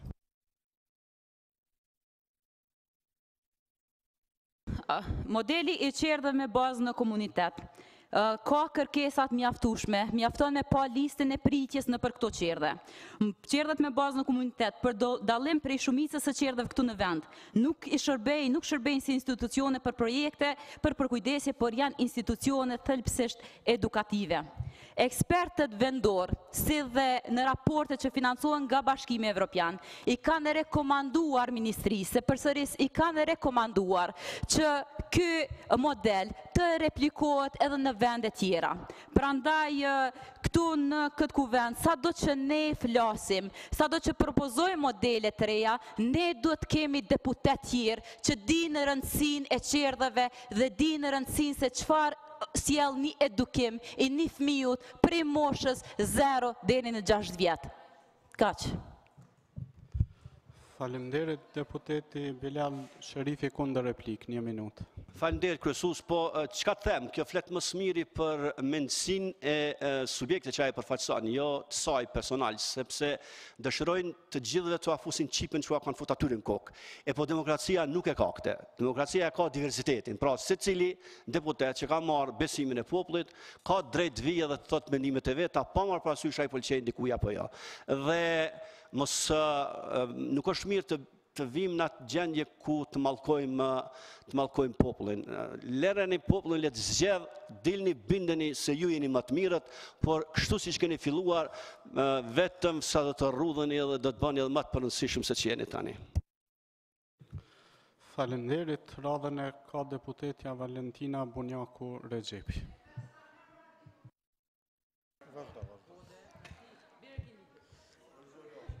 Nderuar nën kryetar, të nderuar kolegë deputat, unë kam kam kërku fjallën për replikat shumë kolegëve dhe për me diskutu për shumë çështje që u diskutu në këtu, dhe sinqerisht bashkarisht ne si opozit kemi ftu këtë debat parlamentar, të mendu që secili prej tyne do të jep kontributin e vetë dhe do të kontriboj atë sa din edhe atë sa mundën që problemet në arsim s'paku të evitohen, sepse për me u zgjidh të gjitha për një kohë kaq shkurt është e pamundur. Këto më tepër u lavdrun kryetarët e komunave, jo kryetari i kësaj komune më i mirë, jo kryetari i asaj komune më i mirë dhe absolutisht nuk u dha një propozim konkret se si të dilet nga kjo kauz apo nga këto problematika që janë në Ministrinë e Arsimit apo në arsimin në përgjithësi. Dua të bëjmë dije që këtu akuzun edhe gjithë parti që kanë qenë pushtet, po të sa për hir të njoftimit të opinionit, lidhja demokratike e Kosovës nuk ka udhëheqje. Unë e di që ministri aktualisht nuk mundet brenda një mandati kaq të shkurt të zgjedh të gjitha problemet që janë në arsim, po spaku duhet të ketë tendencë përmirësimit të cilësisë dhe të mesme nga Arbri, drejtoritë për arsim. U folë edhe për universitetet, nga Teuta, për akademin, nga Bilali, shumë e radhë, na ka mejtë shumë pak, në shta me thonë. Unë shumë shkurt edhe vetëm një pyetje shumë konkrete e kam për Ministrin e Arsimit. Minister, e kam ndjek mbram një kronik televizive gjatë lajmeve qendrore, dhe mbani shumë për shtypje raporti gjatë sasoj kronike, ku një pjesë e mësusave ose mësimdhënësve, tashma vetëm sa janë duke bo pushime në Bregdet, që i ka dërgu dhe më thonë sindikat arsimit, ndërsa një pjesë tjetër të stresuar, të frustruar, të paknaqun, ishin duke majtë ose duke viju mësimin. Gjithashtu edhe nxënësit të cilët u intervistuan që fare nuk ju mbulu ftyra në ato kronika, e shprehnin paknaqësinë e tyre, sepse vërtet ishte pa kuptim kur klasishin me thjesht ishin të boshatisura, me pak nxënësa në të klasa. A moni me më tregu se çka ka ndodhur me këtë çështje? A jeni ministër dhe a kemi Ministritë e Arsimit që nje krejt Kosova, që njohin krejt shkollat, apo thjesht kujt i teket, çka ti teket me bon këtë vend? Për mua ishte shumë shqetësuese ajo kronike dhe s'po du me mulshu me i komentu krejt ato çka u thanë. Thjesht më ka bërë shumë përshtypje negative ajo kronike dhe kisha dashur me ditë se cili është qëndrimi juaj, çka është ka ndodhur, edhe a do të përsëritet një skenari i tillë, sepse ju kanë prish planet prindërve, ju kanë prish planet mësuesave, ju kanë prish planet edhe fëmijëve. Mbi të gjitha nuk ka mësim këto ditë që veç po shkojnë sa për sy e faqen në shkolla. Ministri ka fjallën, 2 minuta.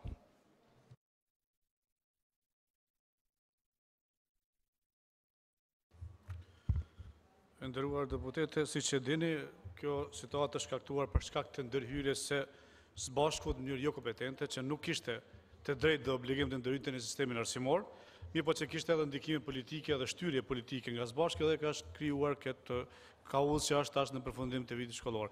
Ajo e cila është dashur që secila komunë në bazë të takimit përfundimtar që e kemi pas me gjithë drejtorët e DK-ve, jemi të akorduar se cila DK duhet ta bëj planifikimin për të realizuar normativin e orëve cila është paraparë me udhëzim administrativ. Dhe varësisht nga komunat se siç e kanë planifikuar për kompenzimin e orëve që të plotësohet normativi, kemi diferenca në mbylljen e vitit shkollor. Por ka pas edhe ndërhyrje jo zyrtare dhe jo legjislative, për të cilat edhe kemi ngri padinë në gjykatë për këta persona. Faleminderit, Ganimetën 1 minutë. Ganimetën Musliun, 1 minutë. Faleminderit minister, mos ma merr për të keq edhe me tendencë, thjesht e kam për atë se unë e kam pa si shqetësim të prindërve dhe qytetarëve. Më intereson me ditë ata mësimdhënës edhe ato shkolla që janë tregu të pandëgjueshëm, a do të ketë konsekuenca apo cilat do të jenë vendimet e juaja si ministrinë të ardhmen, sepse nëse këta shkojnë në heshtje pa u ndërmarrë diçka ose pa u ndëshkuar se thjesht pa u sankcionuar, besoj që vitin tjetër do të kemi kaos edhe më të madh në këtë drejtim. Ministër, 1 minutë.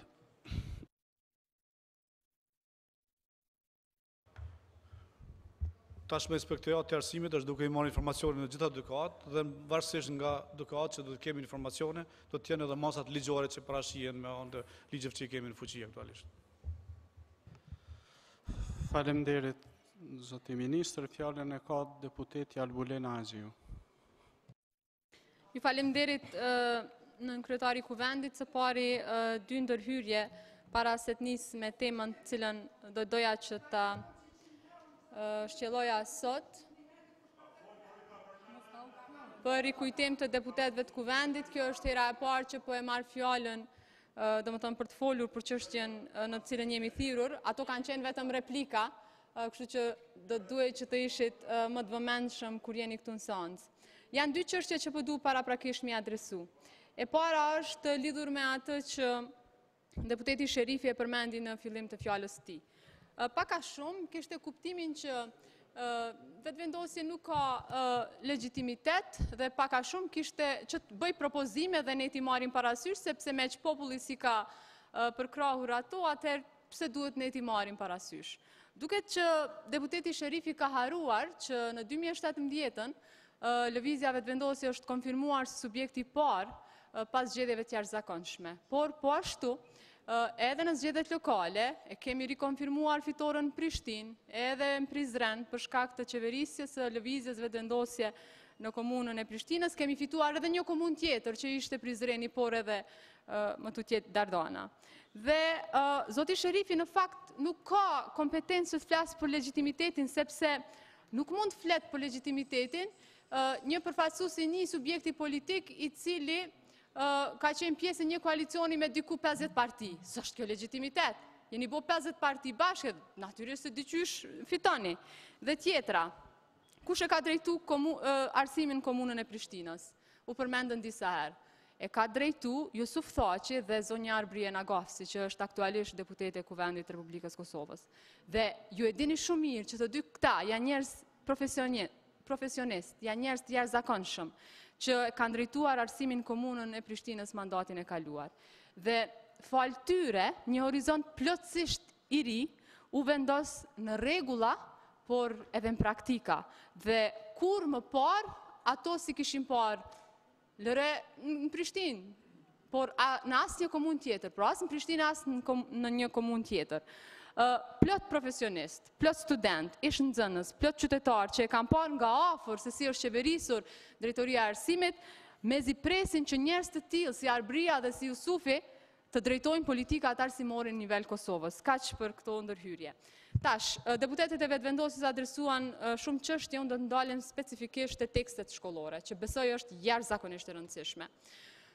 Konkretisht me shkeljet e rënda ligjore këtij procesi komplet klientelist, sepse ky proces ka qenë më tepër tender për përfitime të kompanive ose shtëpive botuese, specifikisht një shtëpie botuese se sa konkurs përmbajtësor. Çështja e teksteve shkollore duhet merr vëmendjen e qytetarëve tanë, sepse po bëhet fjalë, pra siç po e përmendi, tekstet shkollore. Dhe neve na vjen mirë që për këtë çështje kanë reaguar edhe shumë profesionistë të fushës dhe organizatat e fushës, sepse janë të shqetësuar me vetë faktin që Ministri i Arsimit po bën krim me këto tekste dhe atë në kurriz të fëmijëve tanë. Dhe duhet një herë e mirë të kuptohet, zoti ministër, se librat dhe mësimi nuk janë eksperimente. Ajo se çfarë ka bërë Ministri i Arsimit me tekstet përveç tjerash është, siç e thash, edhe krem edhe skandal. Pra botimi i librave të rinj, të cilët më shumë janë bërë për t'i dhënë tender klientelës se sa dije nxënësve.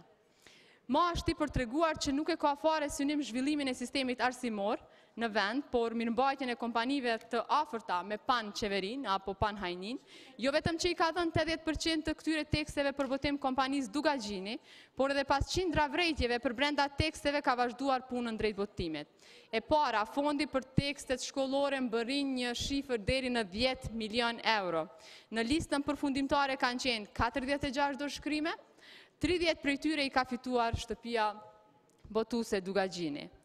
Pra, nuk ja mundësuan, sepse adresoj vetëvendosje çështjen e shpronësimit të Ekrem Lukës 55 milion euro, por tash po e bartni diku tjetër.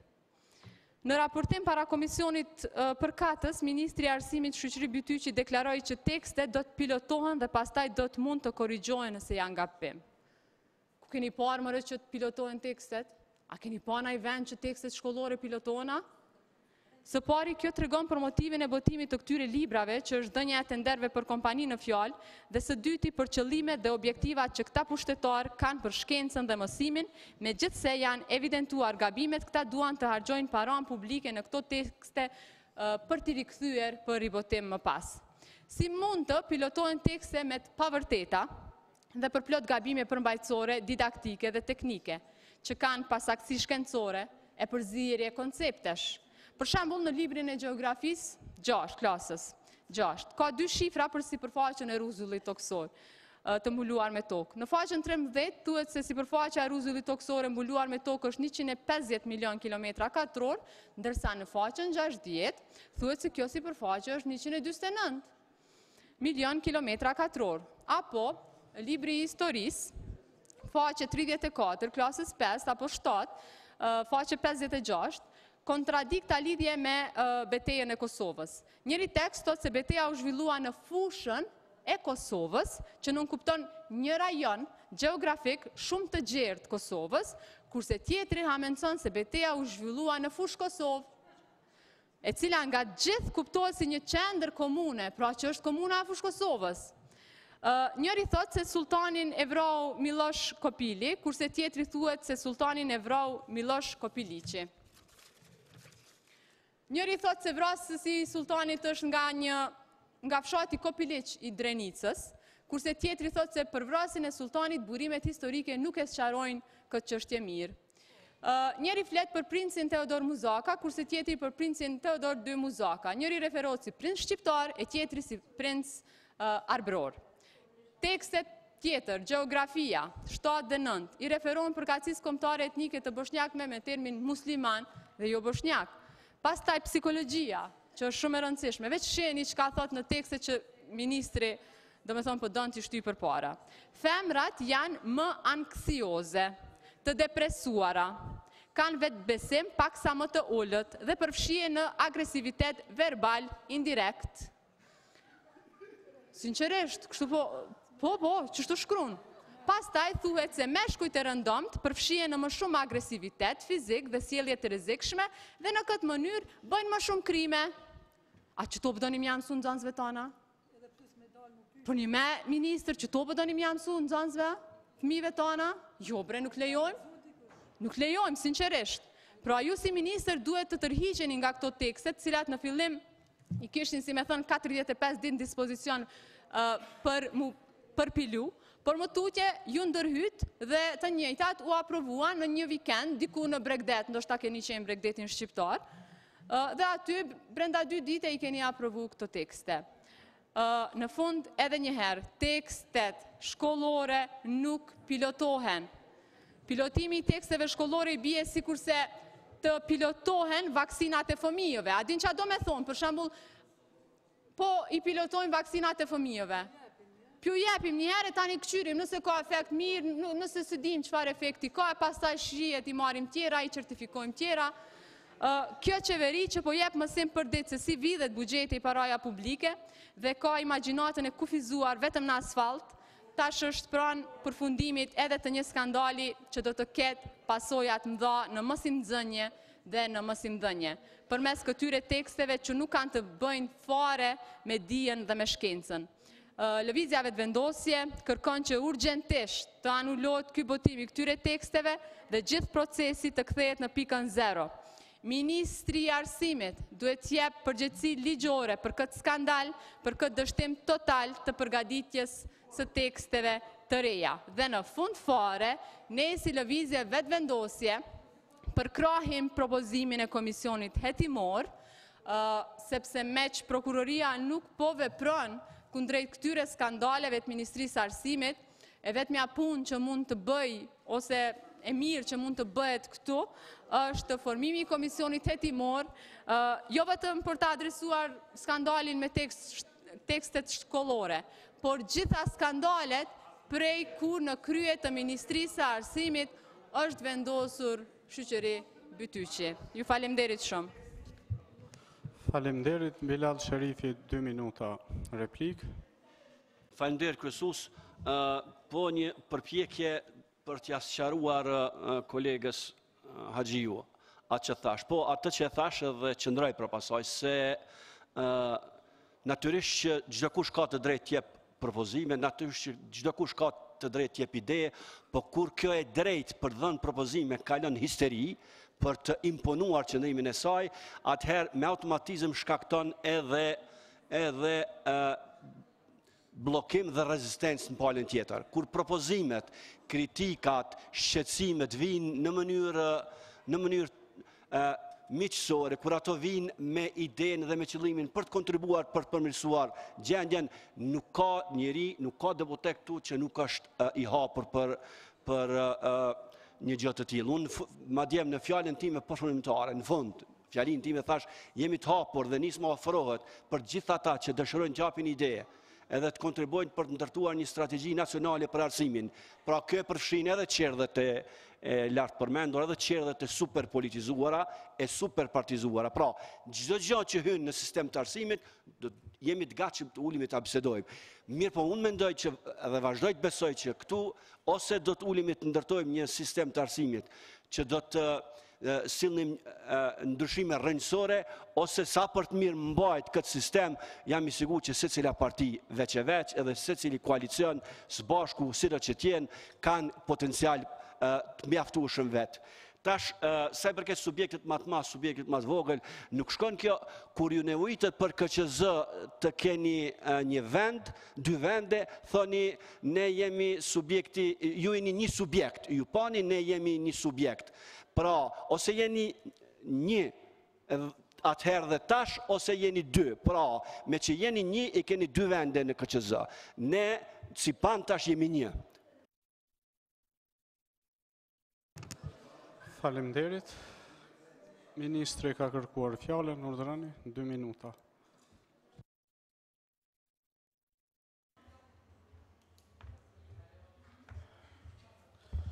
Nderuar deputete, e para unë kuptoj që kjo është fushatë dhe mund të vazhdoni me fushatë, për në fillim theksova që nuk është mirë që të shndrojmë në debat politik çështjen e arsimit.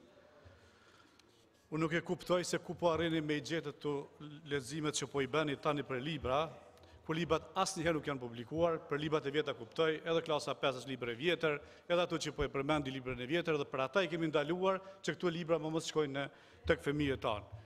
Librat të cilat flasin për librat e reja dhe që takojnë nivelit 0, 1, 6, 10, 2, 7, 11, janë të vlerësuar si pas gjitha procedurave ligjore që parashihen dhe të cilat janë e fuqi, dhe të cilat janë të vlerësuar nga recenzentët, pra personat që janë profesional.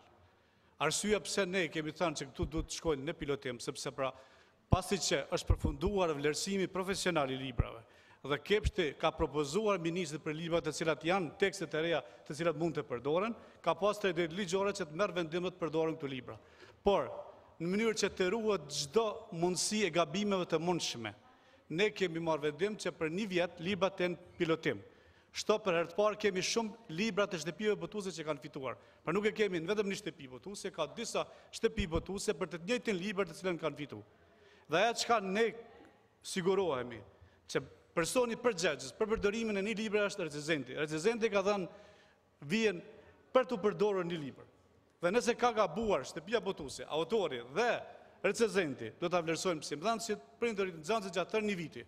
Dhe do të jep përgjegjësi recenzenti nëse ka bërë gabimisht. Pra recenzenti do të ndjeket në mënyrë penale sepse në momentin kur është aktivizuar nga Ministria e Arsimit, Shkencës dhe Teknologjisë, përveç që kanë nënshkruar një kontratë angazhimi, kanë nënshkruar edhe fletën e betimit. Dhe mbi betimet do të jep përgjegjësi nëse ka vlerësuar që është gabimisht. Dhe tani ju të diskutoni për librat të cilat nuk janë publikuar dhe kërkush nuk e ka materialin përveç recenzentëve. Faleminderit. Kundër replik Albolena, Aziu. Faleminderit. Kështu, disa çështje që lidhen me fjalën e ministrit. I kam disa pyetje. Kush e ka bërë aprovimin e teksteve? A ka qenë ai këshilli ekspertëve për tekstet?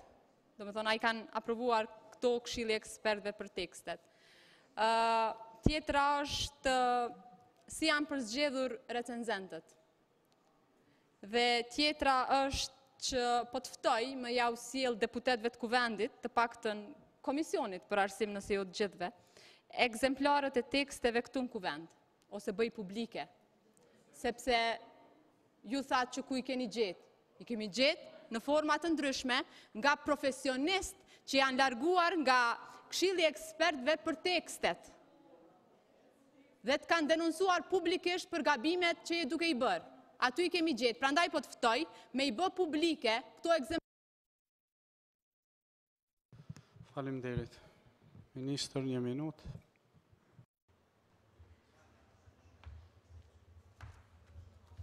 Gjitha këto pyetje janë parashtuar edhe nga Komisioni i Arsimit në parlament dhe i keni përgjigjet, po pavarësisht kësaj ne i përgjigjemi. Ashtu siç është e paraparë me ligj, kepshti ka marrë vendim për listën finale me 13 qershor për librat të cilën e kanë kaluar standardin dhe ju kanë propozuar ministrit për aprovim. Me 13 qershor është finalja. Ju thoni që antarët e Kepshtit në mënyrë profesionale i kanë sjellur libra të kjo. Asnjë antar i Kepshtit nuk ka pas asnjë dorëshkrim, sepse dorëshkrimi i ka takuar vetëm recenzentëve. Çdo dorëshkrim ka qenë i koduar, çdo recenzent ka qenë i koduar, dhe asnjë antar i Kepshtit nuk ka pas asnjëherë dorëshkrim. Recenzentët sipas ligjit kërkohen që ministri të emërojë recenzentët. Për të siguruar me tutje, po prit ta përfundoj. Për të shkuar me tutje, ministri nuk i ka emëruar, e ka bërë një komision të pavarur, ka bërë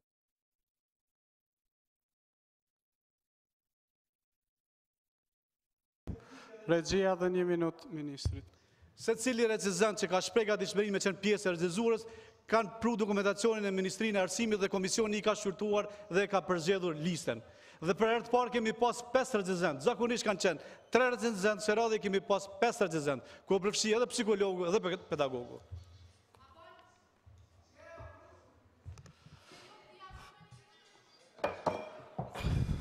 Fitore Ndalipi, 2 minuta. Unë veç po du me i tregu deputetit nismës se pse nuk përkrahet një model i tillë është se në qerdhet me bazë në komunitet, të gjitha të hyra që vinë edhe nga komuna, edhe nga subvencionet, edhe nga donacionet nga jashtë, investohen direkt në qerdhe, pra nuk ka përfitus privat, nuk ka mundësi për zhvatje të buxhetit, nuk ka mundësi për kontroll, sepse i kontrollojnë prindërit. Pra, për këtë arsye, nismës nuk i konvenon me pas qerdhe të tilla. Ndërsa vetëm i ta ministri që tash e tutje, fëmijët do të kenë detyra jo shumë të lloje të ndryshme, por vetëm një detyrë, gjeni gabimet, sepse po pilotojnë librat dhe duhet ata të gjejnë gabimet, se librat janë përplot gabime dhe çdo ditë kanë detyra të njëjta. Faleminderit. Time Kadria e ka fjalën. Kryesus, fillimisht ka në mbretje për juve, si është e mundën që dikush mundet në këtë parlament, në një debat parlamentar me folë 10 herë. Asnjëherë s'u kon kjo praktik, sikur tash unë s'po du me ngoj ka 10 minuta, edhe ka 5 minuta, 15 edhe ka 20, na s'patem këtu një 3-4 veta akter që i patem këtë seonë që i ndëgjum. Edhe çështja e komisioneve hetimore. Nuk keni faj valoj opozita, lëp një komisionin hetimore, punën e deputetet qeni ka e kryni, po veni po merrni me ditje, nuk po votoni asnjë projekt ligj, tash veç dojmë ju bë prokuror dhe gjykatës. Si ka me tjetër, se tjetër punën e deputetet qeni të ju marrë seriozisht, tash ju bojmë edhe tash s'keni shka, veç lëpni apet debati nese që është, veç me komisione hetimore. Absurditeti i seancave të jashtëzakonshme. E kishim seancën e jashtëzakonshme para dite, që rezultoj me një votim që bili përkrahem sportist dhe artist që është një arritur. Ndërsa sot në këtë seancë të jashtëzakonshme, çka ka pas të jashtëzakonshëm? Ku jon deputet? Ku jon deputet? Nëse ka qenë jashtëzakonshme o thirrë me një urgjencë të tillë, ku jon deputet? Dhe çka ndëgjum? Dëgjum se cila komunë po menaxhon arsimin më mirë, cila komunë ka ekspert më të mirë, cila ka hap qerë dhe ma shumë komunitet në baza komunitet se e ka dikush mani ato, edhe kur gjë tjetër nuk ndëgjum. O shumë regull, s'kom përmen emra. S'ka të drejt kur kush me marë fjallin për derisa s'kom përmen emra. Se u bone bajat sot 100 herë të ngova, ashtu se s'foli kur gjë të hari që me të nguhe. Mune me thirë debate. është e arsyeshme edhe debat për arsim, edhe debat për shëndetësi. Nëse jemi të bërngosëm për gjendjen e arsimit, shëndetësi është në rregull, po cilat janë rekomandimet? Çka do të thojmë fund këtij debati? Çka tham?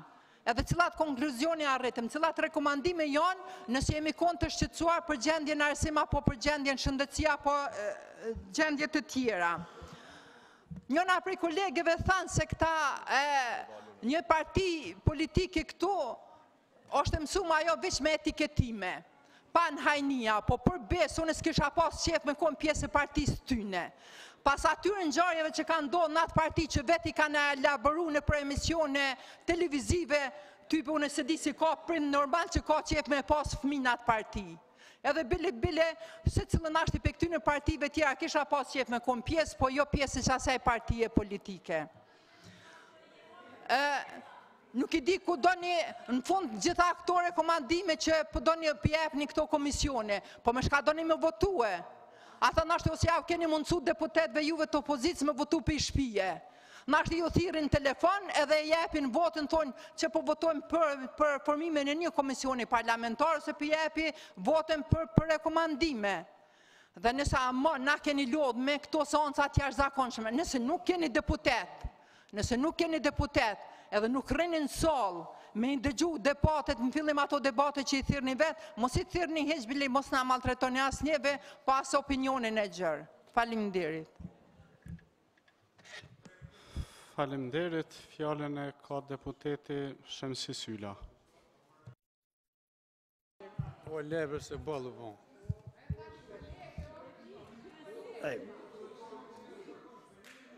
A me vazhdua jo? Ismail. Zoti kryesus, përshëndetje Zoti Minister, të nderuar deputet, të dashur qytetarë të Republikës Kosovës. Çdo veprim institucional pas luftës në sistemin e arsimit është bërë pa koncept, pa e ditur çka duam, duke nështruar politizimit me vulgar të mundshëm në të gjitha nivelet dhe interesave materiale multimilionshë të klasës në pushtet, pa përjashtim kush e ka pasur pushtetin. Të parët në Ballkan aplikuam sistemin 9 vjeçar, se ashtu e kishte edhe tërë Evropa, dhe morëm hiç më pak si model se sa sistemi suedez, që edhe ata vetë më vonë thanë se nuk ishte përshtatshëm as për shoqërinë suedeze. Pra, sistemi ynë arsimor u bë I njëjtë me sistemet arsimore të vendeve më të avancuara të Evropës. Kuptohet vetëm në letër, jo edhe në përmbajtje. U fol për metoda interaktive, nxënësi në qendër, mësimi lojë, sikurse ne po fillonim një shkollë për herë të parë e jo që kishim përvojë kohë të gjatë dhe një sistem arsimi klasik që deri në kohët tona është dëshmuar si sistem më I suksesshëm kudo në botë. Edhe kështu, në emër të metodës, nga sistemi shkollor, fillimisht u hoq edukata, pastaj mësimi elementar I të shkruarit të germave dhe të numrave, tabela shumëzimit dhe u tha se tani e tutje sistemi ynë arsimor ka prioritet teknologjinë informative dhe mësimin e gjuhës angleze. Dhe nxënësi I Kosovës nuk ka nevojë as për edukat, as për njohuri elementare. Gjendja shkoi deri aty sa ministrat e arsimit, sistemin arsimor të Kosovës e shpallën lugin silikoni, që do me thënë gjithçka do shkëlqej, kurse me vonë aspiratat u rriten aq shumë sa sistemi arsimor dhe përtej kësaj Kosovën e shpallën shtet I dijes. Po për dreq dole ai testi PISA, na e nxori gjumin dhe pam se dia që prodhon shkolla jon është në fund të dynjos. Të nderuar deputet, fillimisht arsimi parashkollor nuk e kryen rolin e vet themelor, që është pjesa e edukimit dhe e socializimit. Qerdhet publike janë të thuajse të rezervuara për grupe të caktuara, kurse qerdhet private janë biznes I pastër dhe më shumë kanë rolin e strehimoreve për fëmijë, e mos të flasim për literaturën. Kurse arsimit para universitar I paraprin reforma pa koncept. Kurikula është kopje nga shumë sisteme arsimore të vendeve shumë të zhvilluara, kryesisht atyre skandinave, që nuk janë në harmoni ndërmjet veti, janë marrë modele që nuk I përshtaten realitetit, kulturës, dije dhe gjendjes sonë ekonomike e sociale. Nuk bëhet lidhje teorisë me praktiken, prandaj kemi këso shkolla të larta të analfabetëve funksional.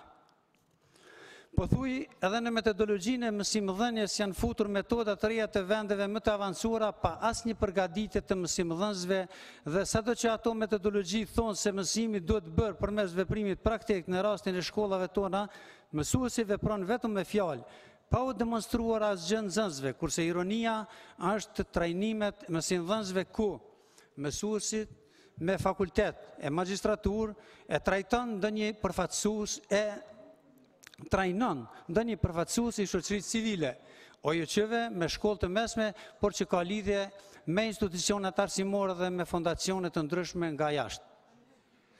Po ashtu, tekstet shkollore janë për i bret dhe janë hartuar nga jo profesionistët, por nga misht e aronat të strukturave politike në pushtet dhe me tekste është bërë një biznes shumë fintirprues e më gjas si qijet edhe njëjta gjë ka ndodhur edhe tash me hartimin e votimeve të teksteve të reja.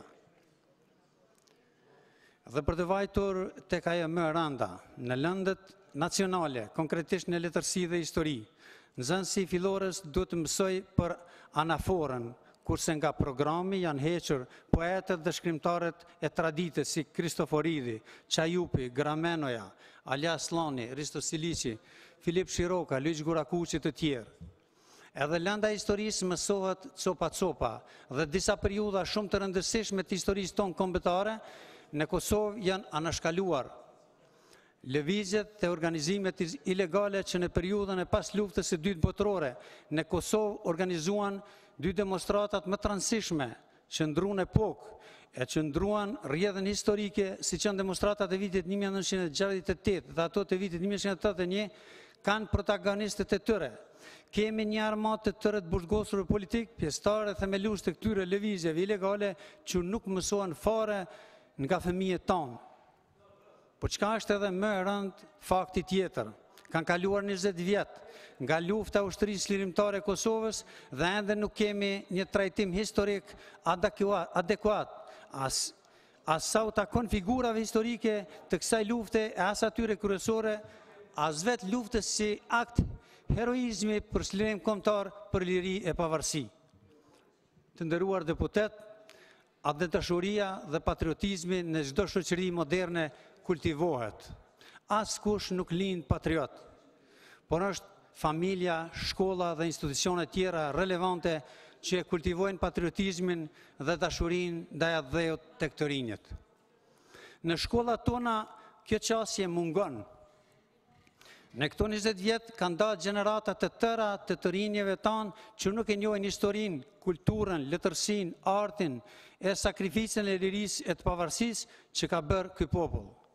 Kjo mungesë ka prodhuar gjenerata të tëra pas një ndjesësi kombëtare, prandaj edhe ikja të rinjëve nga Kosova është kaq masive. Dhe krejt në fund, para jush të nderuar deputet, po jap një shembull ekstrem se çfarë niveli të dijes kanë mësimdhënësit dhe çfarë niveli të dijes e të shkollimit kemi në shkollat tona. Para disa ditësh, gjatë një bisede me disa miq të mi që janë njohës bukur të mirë të sistemit arsimor, po edhe bartin përvoja të gjata në sistemin e shkollimit e nxita debatin lidhur me problematikën e arsimit në Kosovë. Secili prej tyre fliste me një shqetësim të madh, por edhe ofronin zgjidhje. Kurse për të argumentuar se deri në çfarë shkallë ka arritur degradimi i sistemit arsimor, njëri nga bashkëfolësit tregoi një rast se si një arsimtare e lëndës së gjeografisë në një shkollë të një qytete në Kosovë nuk ka ditur të tregojë nxënësve të saj se me cilat shtete kufizohet Kosova. Pra, ky është prototipi analfabetit funksional që prodhojnë universitetet e kolegjet e arsimit në Kosovë, që për fat të keq është edhe mësimdhënës. Ju faleminderit. Faleminderit, fjalën e ka deputeti Enver Hoti.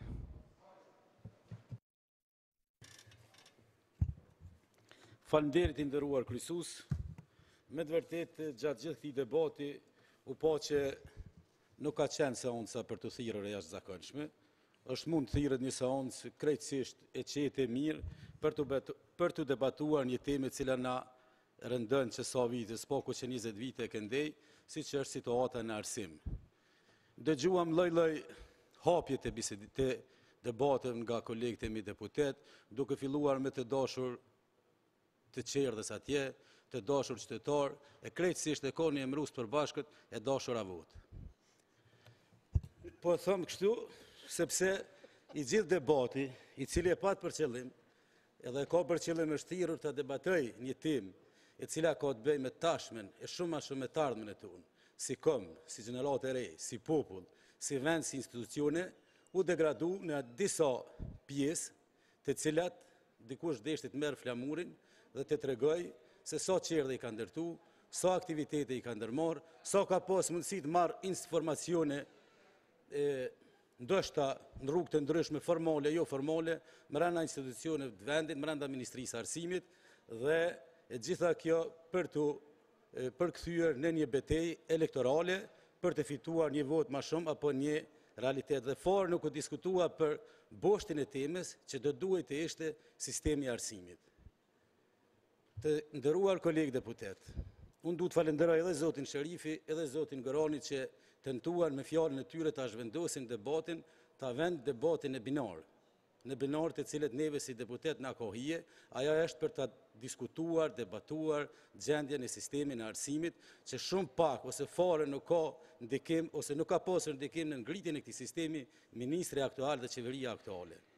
Ky sistem, të cilin e ka trashëguar ministri Bityqi, dhe kjo qeveri tani, kjo ministri, me kabinetin e tij, ka trashëguar një mundësi të sistemit ku të gjithë në Kosovë janë me diploma. Të gjithëve ju ka mundësuar që të jenë njerëz të diplomuar, e çka ka ndodhur, cilat janë pasoja? Pasojat unë mendoj se janë edhe në familje dhe për ata individ shumë të rinj të reja, të cilët i kanë marrë ato diploma dhe kanë shpresuar se me ato diploma do ta lehtësojnë jetën e vet, do të gjejnë mundësi që të jetojnë në vendin e tyre, në shtëpitë e tyre, në familjet e tyre. Unë mendoj se pasojat janë dy. Njëra është që është me investimin e ta, është vërfruar buxheti familjar i atyre familje dhe ata të rinj e kanë një diplomë dhe një rrugë për të ikur nga vendi i tyre. Kjo do të na shqetësojë neve, sepse nuk janë aftësuar, nuk janë ngritur dhe nuk kemi krijuar një sistem i cili mund të ishte i dallueshëm.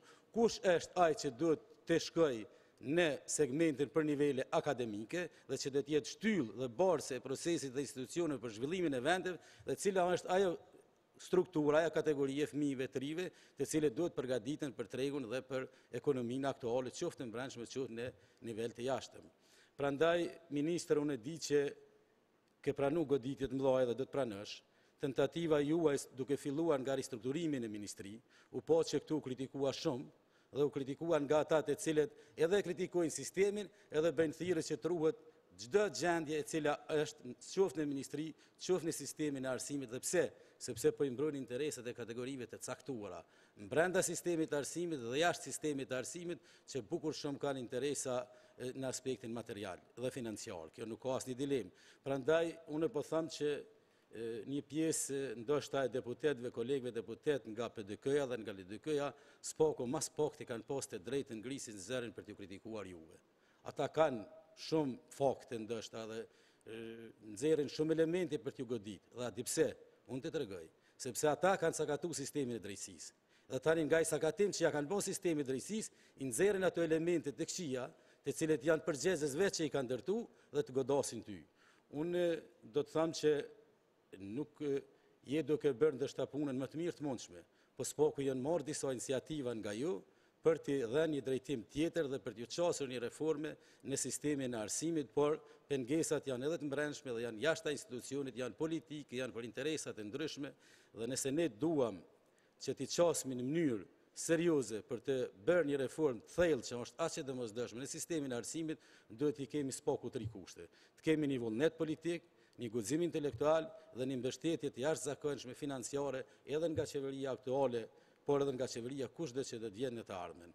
Prandaj ky debat i cili edhe një herë po ktheheni në fillim ku e nisa bisedën time dhe fjalën time, duke provuar që të ngres apo të jetë ai më i meritori, qoftë duke e menaxhuar arsimin në ndonjë komunë apo duke marrë iniciativën për të ndërtuar ndonjë qerdhe ose ndonjë fushë të çka po diun atje të sportit, mendoj që me të vërtet ka degraduar dhe kur shifet qartë se opozita aktuale nuk ka ndonjë kauzë, nuk ka ndonjë qëllim në vetvete për të bërë një opozitarizëm efektiv, efikas dhe të domosdoshëm që është aq i nevojshëm në Kosovë, por kthehet në seanca të jashtëzakonshme dhe mandej ato seanca as nuk i përfill vet, as nuk i përmbahet temës për çka ka dhe del krejtësisht nga binaret për çka e ka ftuar seancën. Ju faleminderit gjithëve.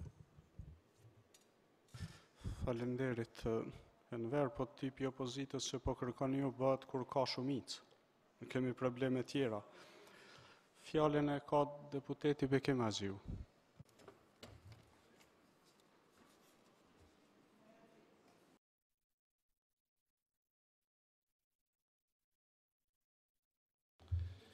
Faleminderit i nderuar nënkryetar, nderuar ministra, nderuar kolegë deputet.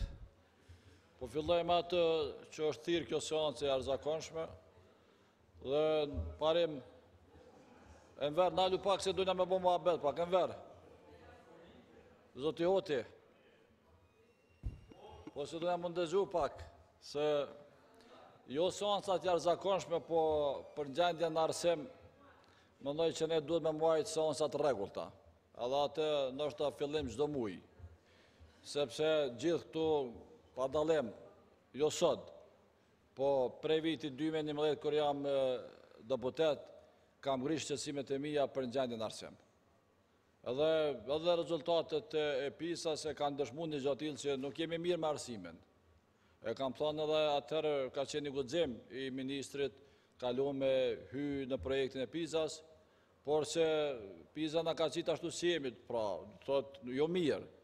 Pra ne mundu me fajsu tash pasqyrem se s'dukemi mirë, por duhemi me përmisu, do të thot, atu ku nuk dukemi mirë dhe me përmisu gjendjen.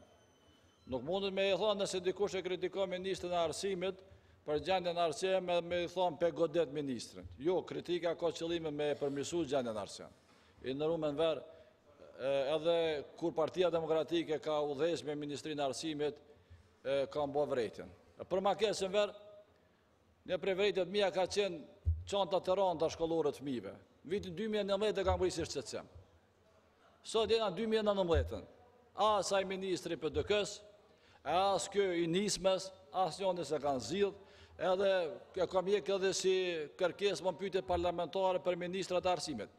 Para mendoni, na për 9 vite nuk kena qenë gjendje me përmirësu ose me zvoglu peshën e çantat fëmijëve shkollor. Çka dojna me përmirësu? Pra, du bo politik njëni me tjetërin, dikush mendon që ka një model qërë dhe më të mira në prezident, tjetëri mendon që ka në Prishtinë, edhe këna debatu një gjysë ditë këto për një qërë dhe Malishev. Mandatet të kalu, ne mbaj menë që kam qenë pjesë e këti parlamenti. Po para prakisht, i nëru minister e arsimit, për para se më artë të procesi i botimit teksteve shkollore, cilin model të arsimit dojme implementu në Kosovë.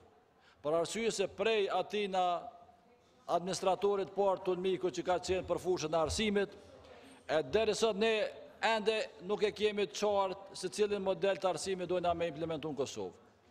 Kemi fillu me modelin Gjerman, pastaj është përzime me Sloven, pastaj me shtetet skandinave, kanë marrë një pjesë të arsimtarëve i kanë qune trajnime në Finland, disa tjerë në vendet tjera në Suedi, tjerë pastaj në Hollandë, në Belgjik, dhe në fakt sistemi arsimit në mënyrat është bën një mishmash i tërë.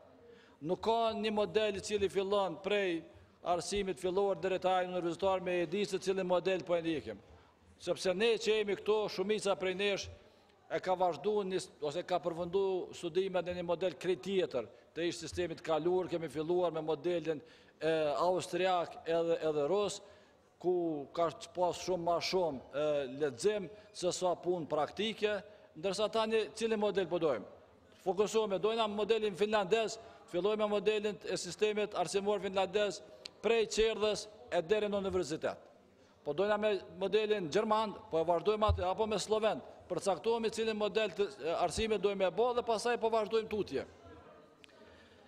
Tekstet, i nërum kolegën verë, edhe të kalume këto kanë fillu debatin për një libër të historisë klasës 5 në vitin 2011, ku vetëm 3 rreshta i kushtoheshin luftës ushtrisë lirimtare të Kosovës dhe komandantit legjendare dhe mjashari, por i kushtoheshin 5-6 faqe kushtimit të institucioneve të nëmikut pas luftës e konvendit pare, 2, 3, por jo edhe historisë vërtet popullit shqiptar, historisë më të re. Pra, a duhet vërtet vazhdojmë që këto debate edhe iniciativa të përdorim vetëm për qëllime politike, apo dojna me ndru pak edhe ne si deputet dhe si parlamentar mënyrën e komunikimit me ministrin, që ta kritikojmë me qëllim që ta përmirësojmë. Sepse në zgjedhjet e fundit lokale, po thujse, në shumicën e komunave, pat një ndryshim të kryetarëve të komunave, po cili është mënyra që ata kanë vendosë në sistemin e arsimit. A heqën dorë ata nga politizimi? A i vendosin kryetarët e komunave sot Kosovë drejtarë të shkollave? Në 99%, vetëm nëse i krasisht në një që se ka marrë vesh, se në 99% kryetarët e komunave i vendosin drejtarë të shkollave. Derisa kryetarët e komunave vendosin se kush ka me qenë drejtar shkollës, fillore e të mesme, nuk mundu me prit shumë që keme pas një arsim të mirë. Dhe në veçanti, kur flasim për arsimin fillor dhe arsimin para universitar. Pra, nëse ne dëshirojna me e bo një sistem të arsimit me fillë, atër ajde pe morëm sistemin Gjerman. Ku nuk mund t'jesh as inspektori arsimit, e as drejtor shkollë nëse nuk ki të pakten 10 vite përvoj punën arsim. Po ne, punë e pare shumë drejtorave të shkollave është në arsim. Ndodhë që largohet nga puna një drejtori suksesshëm, e vjen një tjetër i cili as njëherë nuk ka punu në sistemin arsimor dhe për herë të parë punën e tij e fillon si drejtor shkolle. Pra ne duhet të përcaktojmë këto kritere. Ndërkohë ministër, edhe kur keni sjellë ligjin e arsimit lartë, për shkak se ai ligj nuk votohet nga deputetët e minoritetit serb, për shkak se edhe duhen 2/3 e shumicës e kualifikuar, ka thënë që atër ne kemë mundësi tjetër me e bo. Ajde sjelli statutet e universiteteve publike dhe përmes tyne reformën cilë mendoj me implementu në arsim, atër bëhet ato kritere që ka para pa në ligj të bëhen përmes statuteve, sepse statutet e universiteteve janë ato që jepin legitimitet funksionimit të çdo universiteti publik. Pra, sigurisht që ne duhet të reflektojmë në zhvillimin e teknologjisë informative, në atë që sot, sepse nuk mund pretendojmë kemi shkolla ato kur kishte shumë vite më parë për shkak lëvizjes popullsisë, por se si duhet me përmirësu këto dhe vërtet që duhet me avancu arsimin, neve na duhet një debat shumë konstruktiv mes partive politike. Ndoshta që me i ka pak tyre koordinacione politike ose ka njerë dëshirës për të mbledhur vota ose përfitu pojena politik një subjekt apo subjekt tjetër, ndoshta edhe me debatu grupi ekspertët gjitha partive politike edhe në ambiente pa media ku mundet me debatu vetëm aspektet profesionale kishte me qenë shumë e levërdishme se sa mënyra që fillojmë një iniciativë, pastaj iniciativë prej iniciativës për diskutu edhe për të zgjidhur problemet cilat duhet më zgjidhur, kalohet në iniciativë krejt pure politike, pastaj kalohet edhe në debate krejt personale dhe humb kuptimi i esencës së asaj për çka kemi filluar një iniciativë ose një debat fillestar.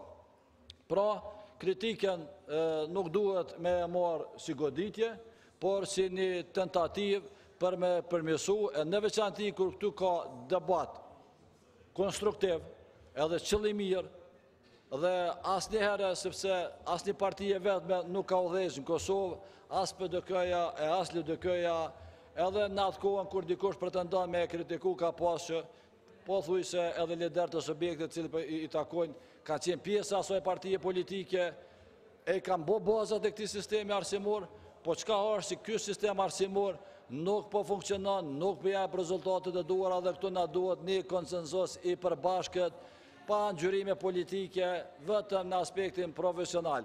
Nuk mundet ministri me nxjerr librat më të mirë, por mundet ekspertat më të mirë me nxjerr librat më të mirë. Faleminderit. Faleminderit, deputeti Enver Hoti, replik 2 minuta.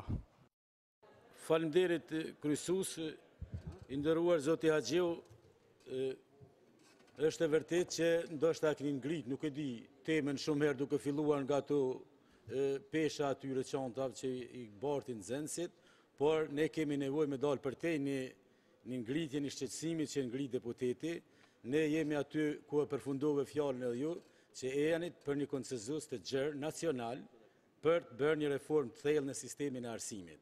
Përgjegjësit e këtij sistemi të arsimit, i cili nuk po funksionon dhe më vjen mirë që ju e pranoni që nuk po funksionon, dihen, kanë adresë dhe dihet kush janë, por është momenti i fundit që ne të arrijmë një konsenzus nacional për të bërë një reformë të thellë në sistemin e arsimit. Dhe nisma si parti dhe si udhëheqëse e Ministrisë së Arsimit është e gatshme kurdo dhe sido që të arrijmë atë konsenzus. Faleminderit. Faleminderit. Bekim Axhiu kundër replik. 1 minutë. Faleminderit i nderuar kryesues edhe Enver. Po do me ta potencu një fakt, që çdo kryetar komune ose kandidat për kryetar komune në fushat thotë që ka me bë reformë në arsim, edhe ka arsimin prioritet. Në momentin që e merr detyrën fillon me vendos njerëz të vet. Pra, konsenzusin po kërkojmë me bë reformë, por jo që kjo reformë përdoret nga ministri për pastrime politike, por reformë për qëllim të përmirësimit të sektorin e arsimit. Faleminderit. Faleminderit. Fjalën e ka deputeti Sami Kurteshi. Faleminderit, zoti kryesues, të nderuara kolegë dhe kolegë deputet, të nderuar qytetarë. Unë do të filloj nga e veçanta me metodën logjike të induksionit, e të shkoj te përgjithshmja, ndoshta nxjerr ndonjë konstatim, një edhe dyta nuk do të merrem me nivelet tjera të arsimit, po vetëm me nivelin e arsimit lartë. Po e filloj nga shumë e veçanta. Një mësimdhënëse universitare e re që ka ardhur rishtas me shumë probleme në Universitetin e Prishtinës shkruan kështu: mbas leximit dhe komentimit të më tepër se 50 punimeve seminarike që studentët i kanë punu në grupe, mundem me thonë veç diçka. Fakulteti juridik në Prishtinë duhet urgjentisht një lëndë për metodologjinë e ulëmtimit dhe shkrimit akademik në vitin e parë të studimeve urgjentisht. Student nuk din me shkru. Kjo ka fjalën për student të viteve të larta, sepse atër fillojnë me punime seminarike edhe me mësimin e metodave shkencore. Po kaloj një nivel pak ma shumë, po kjo ka të bëj vetëm me arsimin e lartë. Një letër e studentëve që une e kam këtu me disa vërejtje, une po i lexoj vetëm vërejtjet në përgjithësi. Thot, sistemi jonë, une vetëm po e përkthej pak, merret vetëm me mësim nxënje, nuk merret mo me krim të dijes, me studime. Në më thonë, është ende niveli para Humboldtian i universiteteve tona. Ne nuk kemi universitete. As në kuptimin e mirëfillt fjallës, as pa kuptimin e mirëfillt. Thot, as një studius që vjen nga Mërgata nuk ka proceduralisht të hapura dyert e universiteteve. Ose ka shumë vështirësi me u integru këtu. Është çështja e konkurrencës, natyrisht. Nuk ka universitetet, ose universiteti nuk ka shtëpi dvetën botuese. Kush doj boton tekstet universitare, mundën edhe mësimdhënës vetë, po s'ka. Nuk ka kushte për hulumtime shkencore. Hiq s'ka. Mungesa literaturës adekuate edhe tekste universitare në gjuhën shqipe. Mungesa e laboratorëve. Mungesa e praktikës për shumë programe të fakulteteve, në të vërtet nuk e dia ka ndonjë fakultet, ndonjë program për praktik, po në qoftë se ka janë minimale. Avancimet në baza klienteliste dhe jo meritore të profesorve, uzurpimi i hapësirës dhe resurseve publike dhe ashtu të mangta nga ana e kolegjeve, private me numër enorm të studentëve, mandej, thojnë mungesa e kushteve në biblioteka, edhe kushtet e këqia, edhe pak vend, mungesa e profesorve në ligjerata, vetëm shënohen, i marin të hodhat edhe nuk shkojnë gati kur student nuk i njofin profesorët e tyre. Pabarazia dhe privilegjet e ndryshme, sidomos kanë vërejtje me fëmijët e mësimdhënësve në universitete që dallohen në mënyrë brutale nga studentët e zakonshëm, dallimi i madh në raportin mësimdhënës vlerësim, do të thotë se nuk shkojnë mësimdhënësit, profesorët nuk shkojnë me vlerësu studentët, e qojnë aty një asistent, lidhja e ekonomisë edhe e studimeve nuk është. Kjo është gjendja për Universitetin e Prishtinës. Merrni me men si duhet jetë gjendja në universitetet tjera private që janë gjendjet mjerushme. Tash po dalë në nivel pak ma lartë. Edhe ai nivel pak ma lartë nga një studim i vitit 2018 del kështu, se në Universitetin e Prishtinës relacioni profesor-student është 1:58. Larg maj madhi në krejt Evropën, edhe në rajon, edhe në Evropë, e në botë duhet më konë dikun rreth nivelizimit me Pizën, e ajo është domethënë vendi tretë në botë nga fundi. Nga 465 profesor, thot 41 i kanë justifikuar titujt si pas kriterit punimeve shkencore, kurse 59% nuk i kanë plotësu këto kushte, ata punojnë në universitet. Kjo është për shumicën. Sot kemi profesor, një 16 prej tyre spakut, stafit akademik, të cilve u janë dëshmuar plagiaturat, edhe ata ende punojnë. Problemi i mësimdhënjës në 3-4 institucionet të arsimit lartë, s'po i quaj tash universitete, është një dukuri e shprehur, sepse një profesor mundet deri në 4 universitete me punu, sepse është gjeni. Edhe këtu të na numri i madh i gjenive është shumë i madh, vetëm që cilësia e arsimit, e edukimit, e mos flas për universitetet, nuk është kërkon. Te ne nuk ka universitete që krijojnë dije, ose s'paku krijojnë njerëz që janë të aftë me punu si pas metodave shkencore. Ende ju japin mësim. Ende nuk din me shkru studentët një punim shkencor. Tash me kalu me një nivel pak ma lartë, se unë e thash do të punoj me metodën e indukcionit, për me pas si është gjendja. Gjendja është kështu. Në kërkime shkencore, nga plani strategjik i Universitetit Prishtinës, në vitin 2010 janë shpenzu 100.000 euro nga 1 milion, 1/10.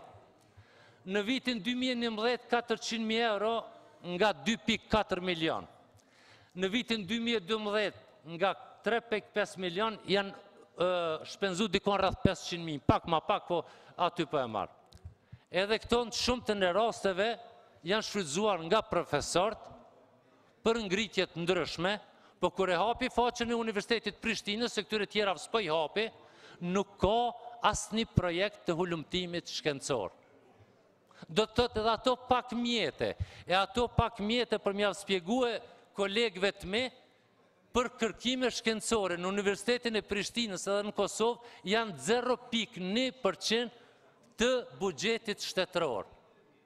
0.1%. Ka që jepën. Nuk po flasë për projektet shkencore, se s'ka tilla. Fatkeqësisht nuk ka tilla, unë s'muj me folë për diçka që nuk ekziston, nuk mundet. Po, si është gjendja? A ka synime për përmirësim? Jo, nuk ka synime për përmirësim. Unë e shoh buxhetin e Kosovës për vitin 2019, edhe Ministrisë Arsimit i janë da për vitin 2019 73 milion, për 2020 71 milion, edhe për vitin 2021 71.7, 71.9. A është ashtu, zoti minister? Mirë po, çka është interesante, për arsimin e lartë edhe shkencën, ku futën edhe hulumtimet shkencore, në vërtet kemi kështu. Kemi 28 milion, gjithë çka lidhet me arsimin e lartë, me hulumtimet shkencore. Do të thotë, për 3 vitet e ardhshme ose për 2 vitet e ardhshme nuk ka asnjë ngritje. Zoti ministër nuk ju bë juve fajtor, sepse ju s'keni vendosur për këtë buxhet. Edhe s'keni vendosur për këtë gjendje. Ndoshta mund të vendosni për disa gjëra pak më të vogla, mirë po nuk e di a keni vullnetin as se keni. Po problemi është pak më i madh. Problemi është aq i madh për arsye se këtu 10 herë mas pak t'ju përmend thotë seancë të jashtëzakonshme për arsimin. Në këtë vit ne i kemi pas vetëm 4 seanca të rregullta. Krejt tjerat kanë qenë të jashtëzakonshme. Meqense nuk po organizohen seanca të rregullta, po organizohen seanca të jashtëzakonshme. nuk organizon seancat zakonshme për shëndetësin, për dështimet shëndetësi, në arsim, në drejtësi, në ekonomi. Prandaj kërkohen për shkelje dhe ato kur bohen, kur kanë marrin karakterin kriminal, me organizu seancat jashtëzakonshme. Fatkeqësi është kjo. Mirë po është gjendja kështu. Edhe krejt për fond. Sot paradite i pash plot aty në të lozhën aty, njerëz që kishin ardhur për një amandament për ligjin për sportin, sponsorizimin, për arsimin se shaskon, hiç kërkon. Edhe ne si shoqëri çka po dëshmojmë, mos e merr veç për veti zoti ministër, ti je pjesë e kreut, ne po dëshmojmë se jemi shoqëri që jemi të interesuar me investu dhe sponsorizue asfaltin edhe muskujt. Për tru nuk na e nin hiç. Gjendja në saltash edhe gjendja në lozhë në vërtet të regon disponimin shoqëror sa jemi të interesuar për zhvillimin e mendjes edhe trurit në këtë vend. Faleminderit. Faleminderit. Tani fjalën e ka deputeti Daud Haradinaj. Faleminderit nën kryetar. Unë nuk e pata në plan me fol, po me qenë se është debat, atër shumë shkurt, nëse shohim statistika përgjithësinë e menaxhimit në arsim, pemas luftës së sot përgjithësitë janë bukur të shpërndame, qoftë në nivelin nacional, qoftë edhe në nivelin komunal e tutje. Pra, kjo bën që jo detyrimisht përgjithësia shkon direkt te ministri, kur e dim shumë mirë që arsimin në nivel komunal e menaxhojnë komunat. Dhe në këtë rast i bjen drejt për drejti, shumicës për partive politike që janë këto, ne menaxhojmë edhe me komuna dhe bajmë përgjithësinë. Po ashtu një pjesë e mirë e deputetëve kanë udhëhequr ose kanë menaxhuar ose janë pjesë aktive e arsimit në Kosovë, qoftë në nivelin lokal, qoftë në nivelin e mesëm apo edhe universitar. Pra, shkurtimisht, mendoj që kjo seancë që debatohet, pse jo, por disa deputet nuk po e kuptojnë mirë çka do të kupton debat dhe interpelancë. Çka nën kupton për shemb ndryshim plotësim ligji dhe çka nën kupton debat. Pra nëse sot na, si deputet, nxjerrim konkluza, nxjerrim përfundime, nxjerrim rekomandime, jam i bindur që edhe ministri këtu që është, po dhe ata zotnit që menaxhojnë me arsimin, janë të gatshëm me implementu, sepse në radhë parë edhe këta janë prindë, edhe këta i kanë fëmijën e vet. Nuk do të thonë që arsimi është shqetësim vetëm i një subjekti politik ose vetëm një klase. Po pajtohemi të gjithë që gjendja nuk është e mirë. E di që mas luftës, do me thonë e dej sot, shumica e tendencave ka qenë përmirësimin e kushteve në infrastrukturë, por fatbarësisht një pjesë e madhe e tyne janë përfundu, fatkeqësisht një pjesë e shkollave tona jemi të detyruar me mbyll në mungesë të fëmijëve, dhe ju këta e dini që është një shqetësim jo vetëm në një komunë ose një tjetër, po është shqetësim i krejt shoqërisë në Kosovë. Pra, tashti ministër, mendoj që edhe thërës e këtij debati parlamentar do të binë përfundim, do të japin rekomandime dhe ne do të japim kontributin tonë që ju ato rekomandime me implementu direkt në përmirësimin e cilësisë së arsimit. E vërteta është që nuk jemi të kënaqur kurrë, e vërteta është që duhet ndërhyet dhe përkraja nuk do të mungon. Faleminderit shumë. Faleminderit. Tani fjalën e ka deputetja Gjevahire Izmaku.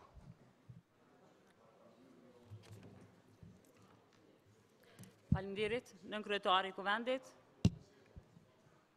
i nderuar ministri i arsimit, të nderuar kolegë deputet, të nderuar qytetarë që jeni duke përcjellë seancën, me qenë se erdha në fund dhe nuk kam arritur të përcjell të gjitha debatet, ose asnjë debat, sepse kemi qenë zbashku me disa kolegë në edhe kemi pas një uti me rastin e shkarkimit të drejtorit për integrimin e zotit Ferit Idrizi, që shumica nga ne të cilët kemi bashkëpunuar me të, e dim konkretisht kontributin që ka dhënë në projekte të ndryshme ndërkombëtare të cilat janë afruar ministrisë.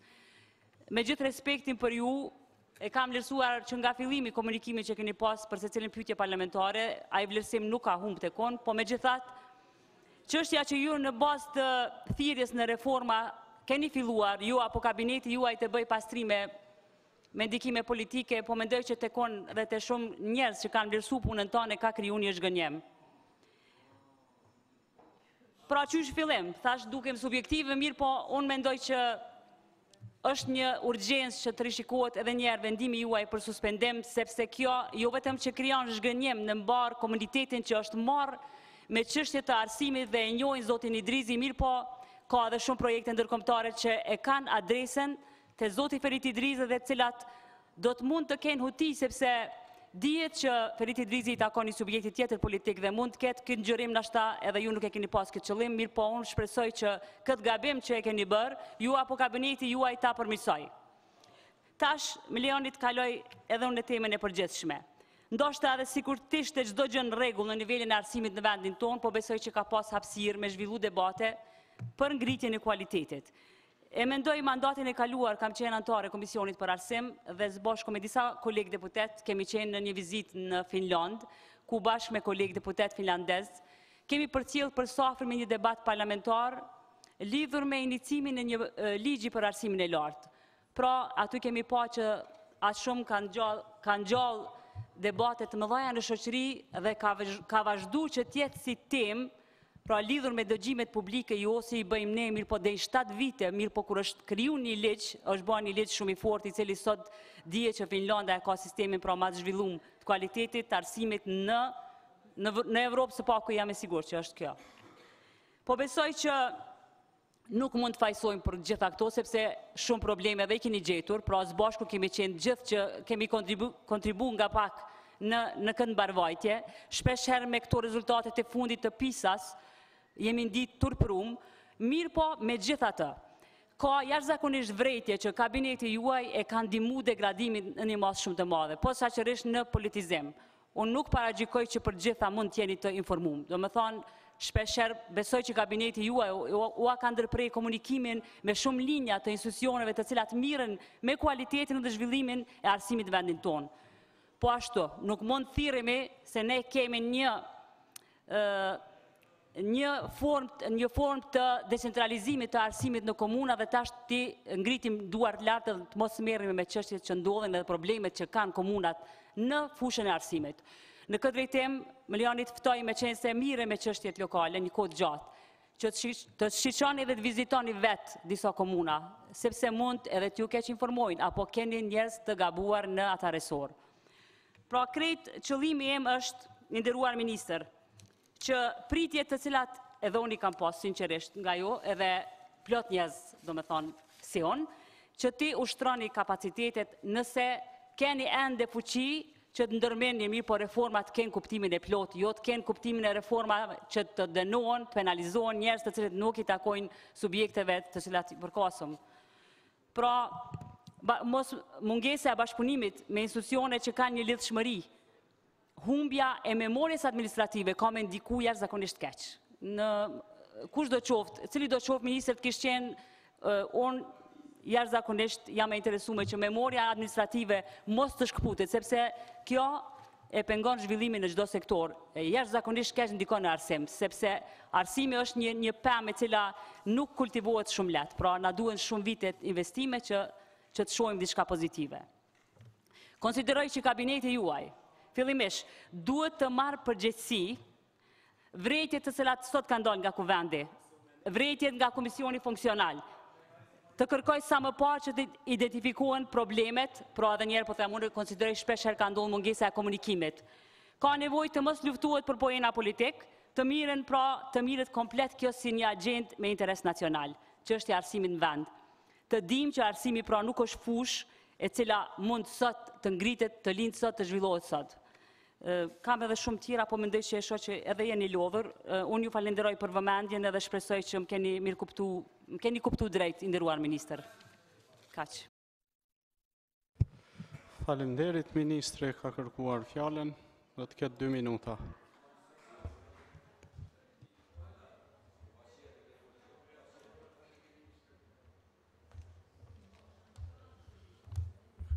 Të nderuar deputete, pari duhet ju informoj që ne askan se kemi shkarkuar.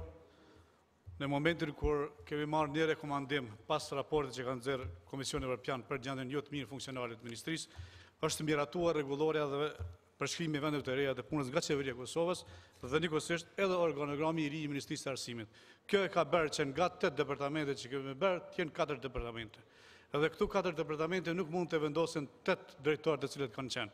Tërsa për personin që ju e apostrofuat, unë nuk do të plas shumë për një zyrtar i cili e thënë etikën edhe i cili bën edhe shpifje në për informacionet e pavërteta në për mediat të ndryshme. Këto do të mirën të tjera të organe. Lidhur me çështjen e ikjes së përgjegjësisë apo kabineti unë po ik përgjegjësisë nuk është e vërtetë. Unë konsideroj që punën më të madhe që ne e kemi bërë në këtë periudhë ka qenë një bashkëpunim shumë i afërt me gjitha komunat. Nuk e besoj që ka pas ministër për një periudhë kaq të shkurtër që ka vizituar aq shumë shkolla dhe aq shumë komuna për të cilën kemi diskutuar për secilën pikë. Kemi parë në shumë shkolla që na thotë që një ministër për herë të parë ka ardhur në mënyrë zyrtare me vizitu.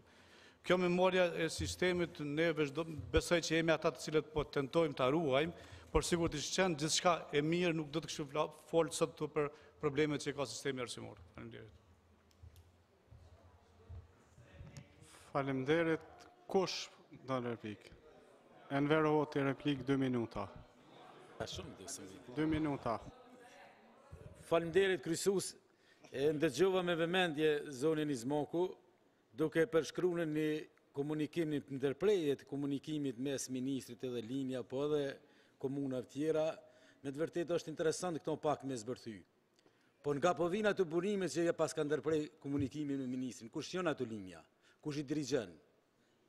Kush i kontrollon apo i rekomandon që ta bojkotojnë ministrin? Kjo është shumë interesante, ndoshta po na shfaqet ajo skema atje kur e kemi panën me kryetarin e kuvendit bashkëpunim me zbashkun, atje apo me kryetarin e zbashkut, kur ka qenë ligji për pagat. Është shumë interesant kjo. Mirë është që në fund dikush e tregon të vërtetën dhe gjendjen reale se si minuohet procesi mrena për më sukses. Me të vërtetë kjo është interesante, trajtohet dhe falenderoj shumë që na dha një pasqyrim real për vështirësitë të cilat i has ministri brenda administratës së politizuar apo partizuar, si që tha kolegu më herët zoti Sharifi. Faleminderit. Faleminderit. Deputetja Xhevairi Izmaku, kundër replik. Faleminderit për mundësinë kryetar. I nderuar koleg Enver Hoti, ju e dini që unë jam antare e Komisionit për Administratë Publike dhe na kemi raporte të rregullta me Këshillin e Pavarur Mbikëqyrës të Shërbimit Civil të Kosovës. Në raportet të cilat i kemi marrë, adresohen vrejtjet të cilat i drejtohen direkt Ministrisë të Arsimit për çështje të konkurseve të drejtorëve. Pra, një ndër këto është ky komunikim zyrtar, mirë po të gjitha informata sigurisht që mirën në formë zyrtare. Nëse ka mundësi të lutem i nderuar nën kryetar, në momenti kur po flas një grup arsimtar është më drejtohen që të bëjë një pyetje, pra po e shfrytëzoj rastin është ministri këtu, lidhur me nostrifikimin e çështjes së temave të diplomave, pra për persona të cilët e kanë përfunduar shkollën e lartë pedagogjike dhe ministria i ka adresuar edhe për vazhdim të mëtutjeshëm dhe pastaj ata nuk kanë marrë nostrifikimin. Pra këta aludojnë që është në mënyrë të selektuar kjo çështje, vetëm si pyetje kjo, pra që na adresohet prej disa arsimtarëve. Faleminderit. Zoti ministër, nëse dëshironi të përgjigjeni, do të keni 2 minuta.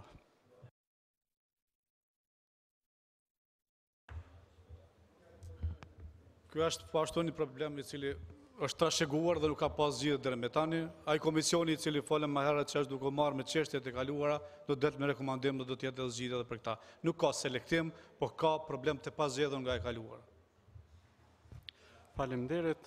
Nderuar koleg, nuk ka deputet të tjerë të paraqitur për fjalë, jemi në fund të këtij debati, kështu që unë ftoj për fjalën përfundimtare iniciuesin e kësaj çështje. Deputetin Ismail Kurteshi.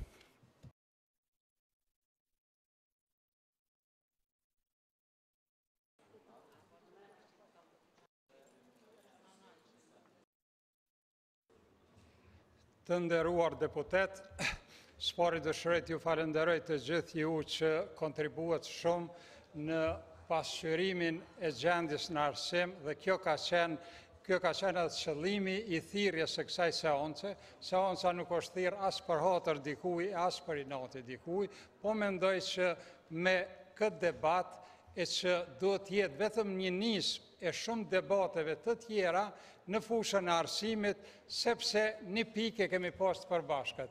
Asnjëri nga deputetët nuk ka konstatuar se gjendjen në arsim e kemi të mirë. Me që gjendja në arsim nuk është e mirë, nevojitet që të debatohet dhe të gjendet një formë që këtë gjendje ta ndryshojmë për të mirë. Jam i obliguar të shpjegoj pse kemi thirrë bashkë me grupin parlamentar të LDK seans të jashtëzakonshme dhe jo të rregullt. Ju lutem. Spari, prit të u tani merë fjallën të ardhë rani. Ja, prit pak. Spari, në rezolutën që e ka aprovu këj kuvend para 2 viteve, ministri është i obliguar që të raportoj për gjendjen e arsimit në çdo 3 muaj. Për 2 vjetë është dash spaku 8 raporte me i pas, se kemi as nga ministri aktual, as nga ai që ka qenë para këti.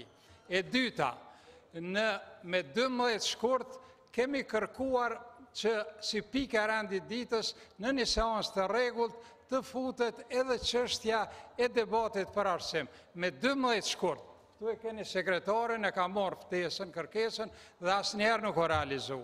Me 17 prill, mas një 2 muaje, kemi kërkuar interpelancë, me ftu Ministrin e Arsimit në interpelancë.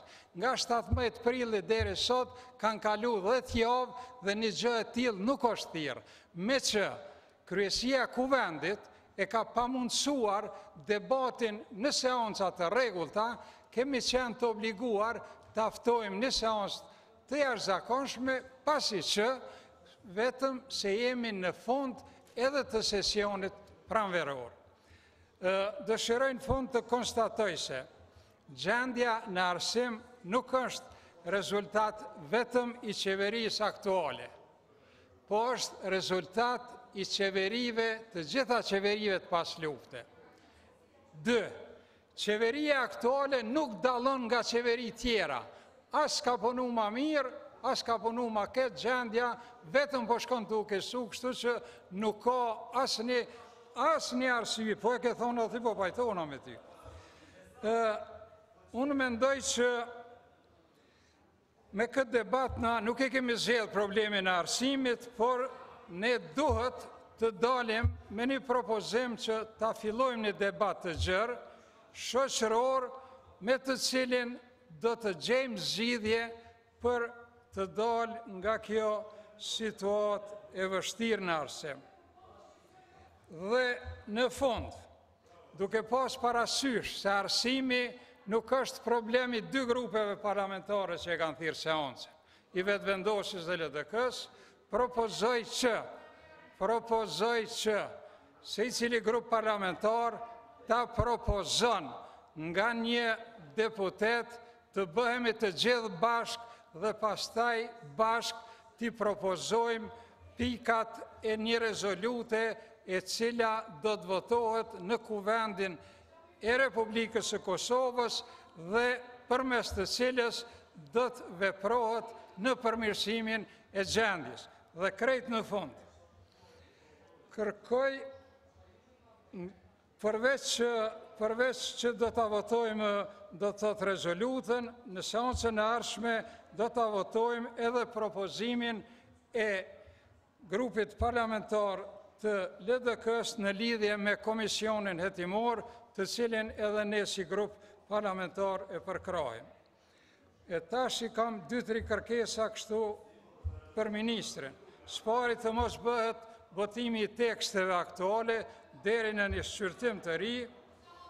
Kërkoj që me njëherë ministrit na i dërgon raportin, ose si e quajtjaj informatën e zonjës Gagisa, sepse kjo është obligim ligjor, për shkak të parregullësive në fushën e arsimit dhe për shkak të skandaleve në masht, kërkoj dorëheqjen e ministrit aktual me shpresën se situata do të ndryshonte edhe me këndryshim, edhe kërkoj nga deputetët të respektojnë njëri tjetrin edhe të mos ndërhyjnë ashtu siç po ndërhyjnë te uta. Faleminderit. Faleminderit. Të nderuar kolegë, kjo ishte fjala përfundimtare, por pati një propozim që grupet parlamentare të caktojnë nga një deputet në një grup pune i cili do të përpiqet harmonizoj një tekst të rezolutës. Kështu që unë do t'ju drejtojmë grupeve parlamentare veç e veç. Grupi parlamentari LDK-s. Armen Zema.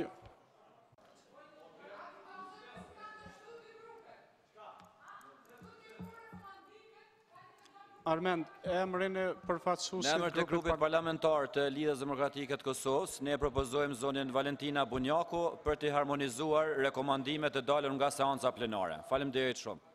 Faleminderit. Grupi parlamentari PDK-s, kush e do fjalën? Deputeti Hajdar Beqa.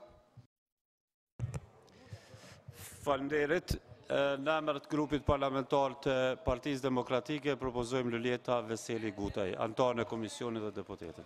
Faleminderit. Grupi parlamentar Lëvizjes Vetëvendosje, Albulena Aziu. Lëvizja Vetëvendosje propozon kryetarin e komisionit për arsim dhe deputetin ton Ismail Kurteshi. Faleminderit. Grupi parlamentari AK-s, kush e do fjalën? Teuta Aziu. Teuta. Regjia, Teuta Aziu. Faleminderit, fillimisht për propozoj vetën në këtë komision, mirë po nuk ka ndodhë kur në një seancë, as zakonshme, as jashtëzakonshme, mos me pas rezolut. Pra, krejt kanë dështu këto dy grupe, pa na sjell një tekst, e na tani kishim mujt me kontribu, mi pasuru rezolutën, jo me maltretu e me thonë debatet, kryesia nuk po i vendos. Po këta s'po vinë kur mor me i krye seancat e zakonshme, atër normal se s'po vinë në ndite, a është kërë në kryetora jo, si pjesë e kryesisë. Pra, sinqerisht, duhet me pas tekst të rezolutës, pas taj mu mbledh grupet edhe mi pasuru me ndryshua të rezoluta ato pika. Kjo është praktike ku vendit zakonshëm. Grupi parlamentari PSD-s, deputeti Visari Meri. Në emën të Partisë Social-Demokrate do t'jetë deputeti Driton Qaushi. Faleminderit Visar, nga lista serbes është askush, grupi parlamentar Nisma Social-Demokrate. Bilal Sherifi. Faleminderit kryesues, në emër të nismës do të jetë deputeti Albulena Bale Halimari. Faleminderit. Grupi parlamentar 6+ s'ka përfaqësues. Atëherë këta janë emrat. Kjo seancë ndërpritet këtu dhe do të vazhdoj pasi të jetë gati teksti harmonizuar. Faleminderit. Për datën do të njoftoheni nga ana administratës.